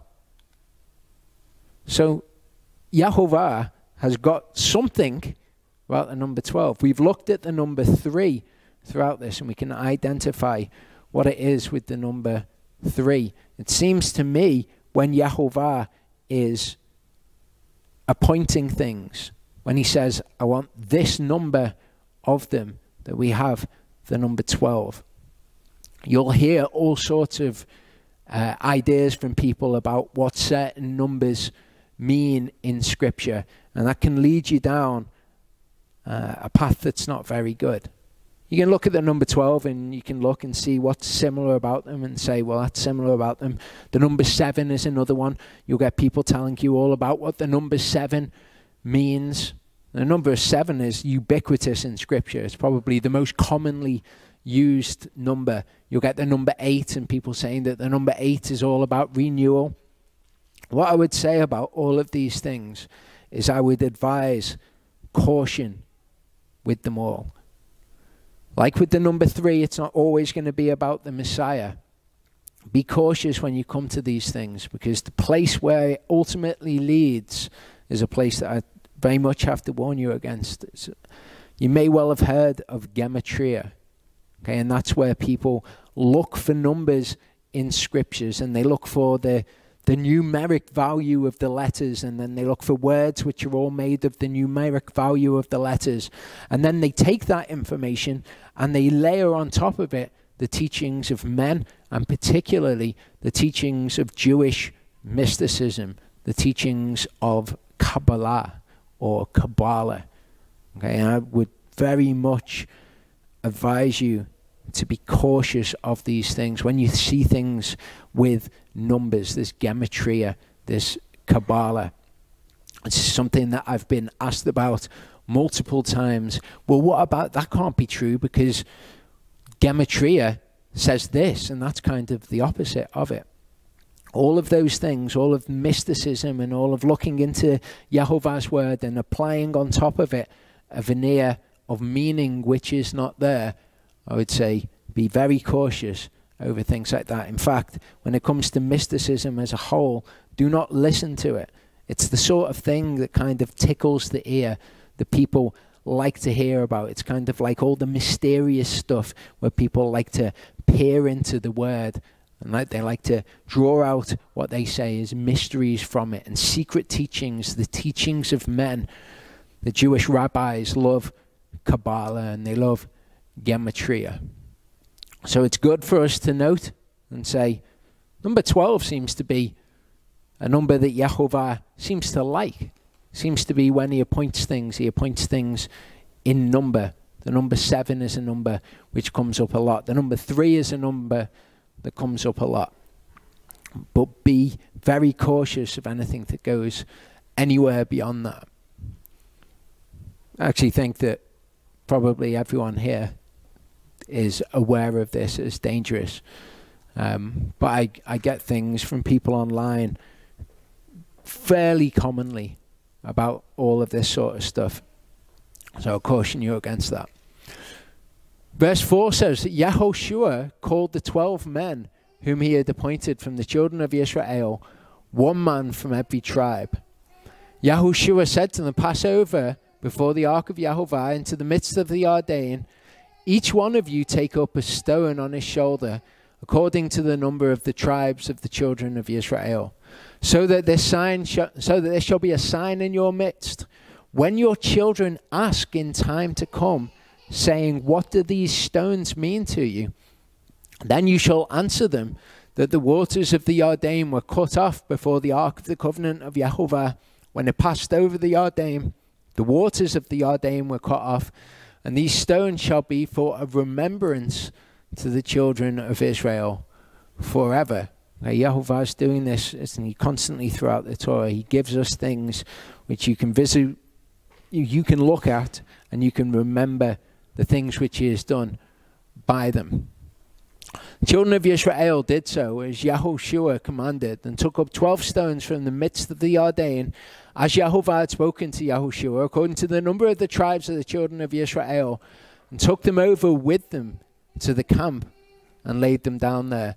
Yehoshua also set up 12 stones in the midst of the Jordan, in the place where the feet of the priests who bore the ark of the covenant stood, and they are there to this day.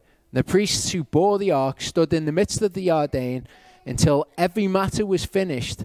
The Yehovah had commanded Yehoshua to speak to the people according to all that Moshe had commanded Yehoshua. And the people hastened and passed over. And it came to be, when all the people had passed over, that the ark of Yehovah and his priests passed over in the presence of the people. And the sons of Reuven and the sons of Gad and the tribe of Manasseh passed over in fives before the children of Israel, as Moshe had spoken to them. So this is exactly what we were reading before. You're going to pass over in fives. About 40,000 armed ones of the army passed over before Yehovah for battle to the desert plains of Jericho.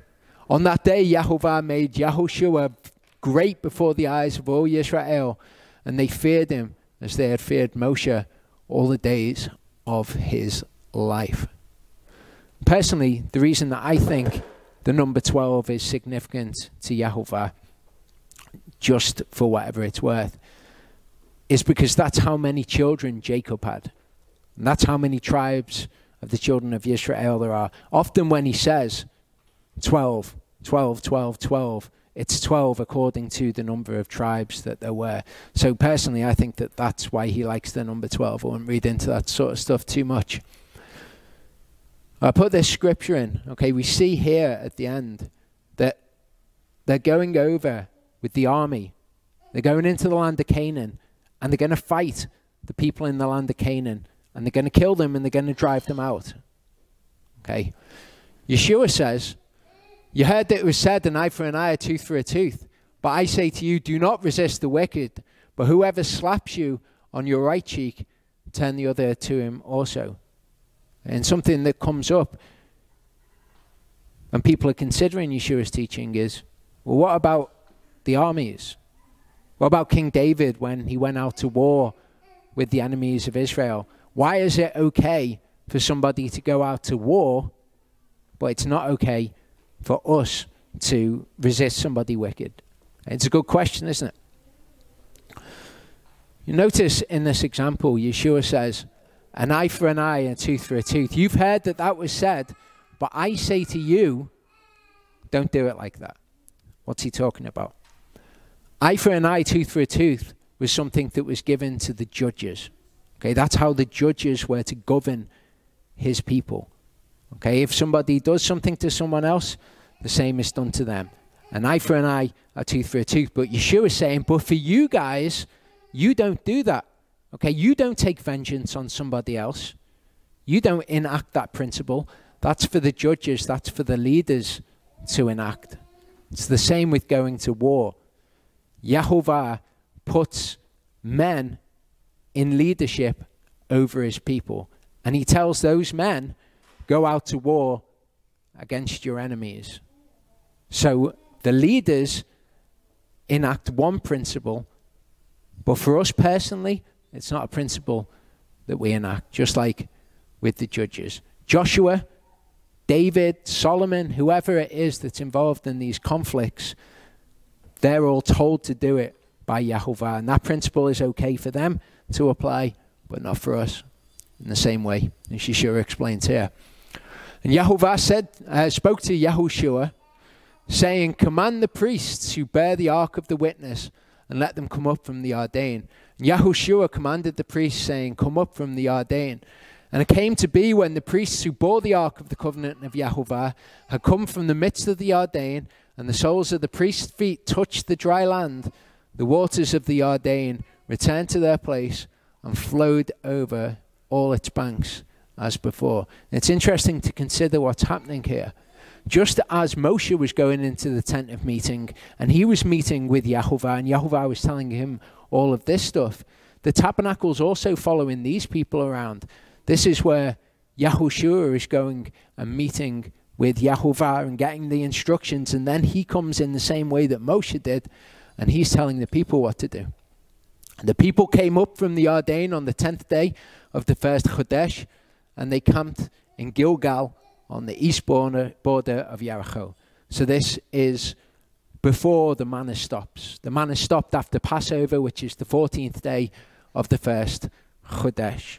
Okay, so when they're told to prepare the food for 3 days and all of that, it's before the manna stops. This is the 10th day of the first Chodesh, which is when they were told in the Exodus that they would be taking the lamb into their houses. Those 12 stones which they took out of the Ardain, Yahushua set up in Gilgal. And he said to the children of Israel, saying, when your children ask their fathers in time to come, saying, what are these stones? Then you shall let your children know, saying, Yisrael passed over the Yarden on dry land. For Yehovah your Elohim dried up the waters of the Yarden before you until you passed over, as Yehovah your Elohim did to the Sea of Reeds, which he dried up before us until we have passed over. I'm going to suggest something here.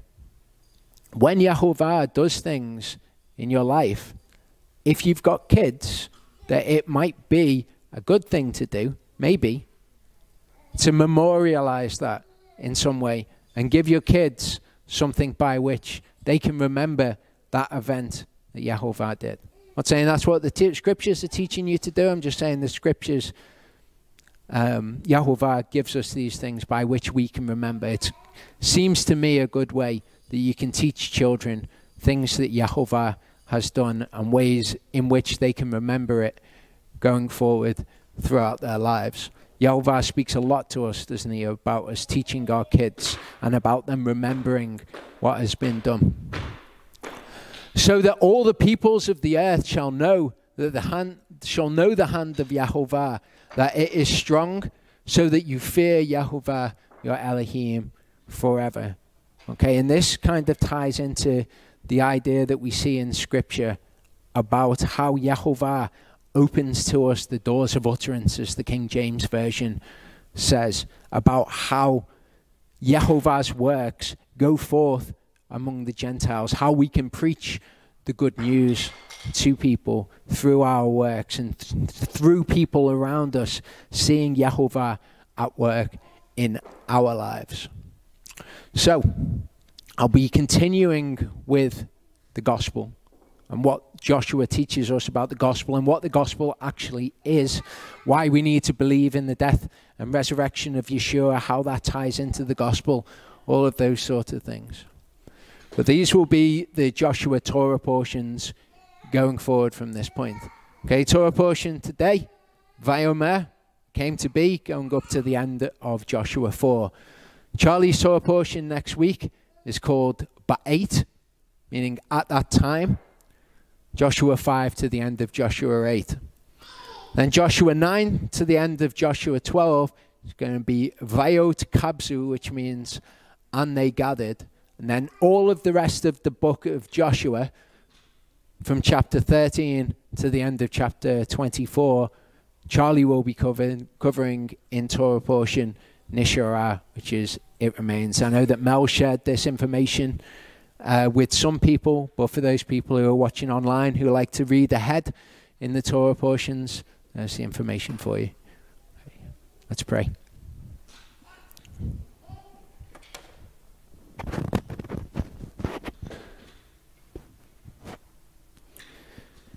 Father, I thank you that you've given us deliverance from our enemies, and that you will be with us when times are tough, and that when we're worried about things, that you counsel us to remember the amazing things that you've done.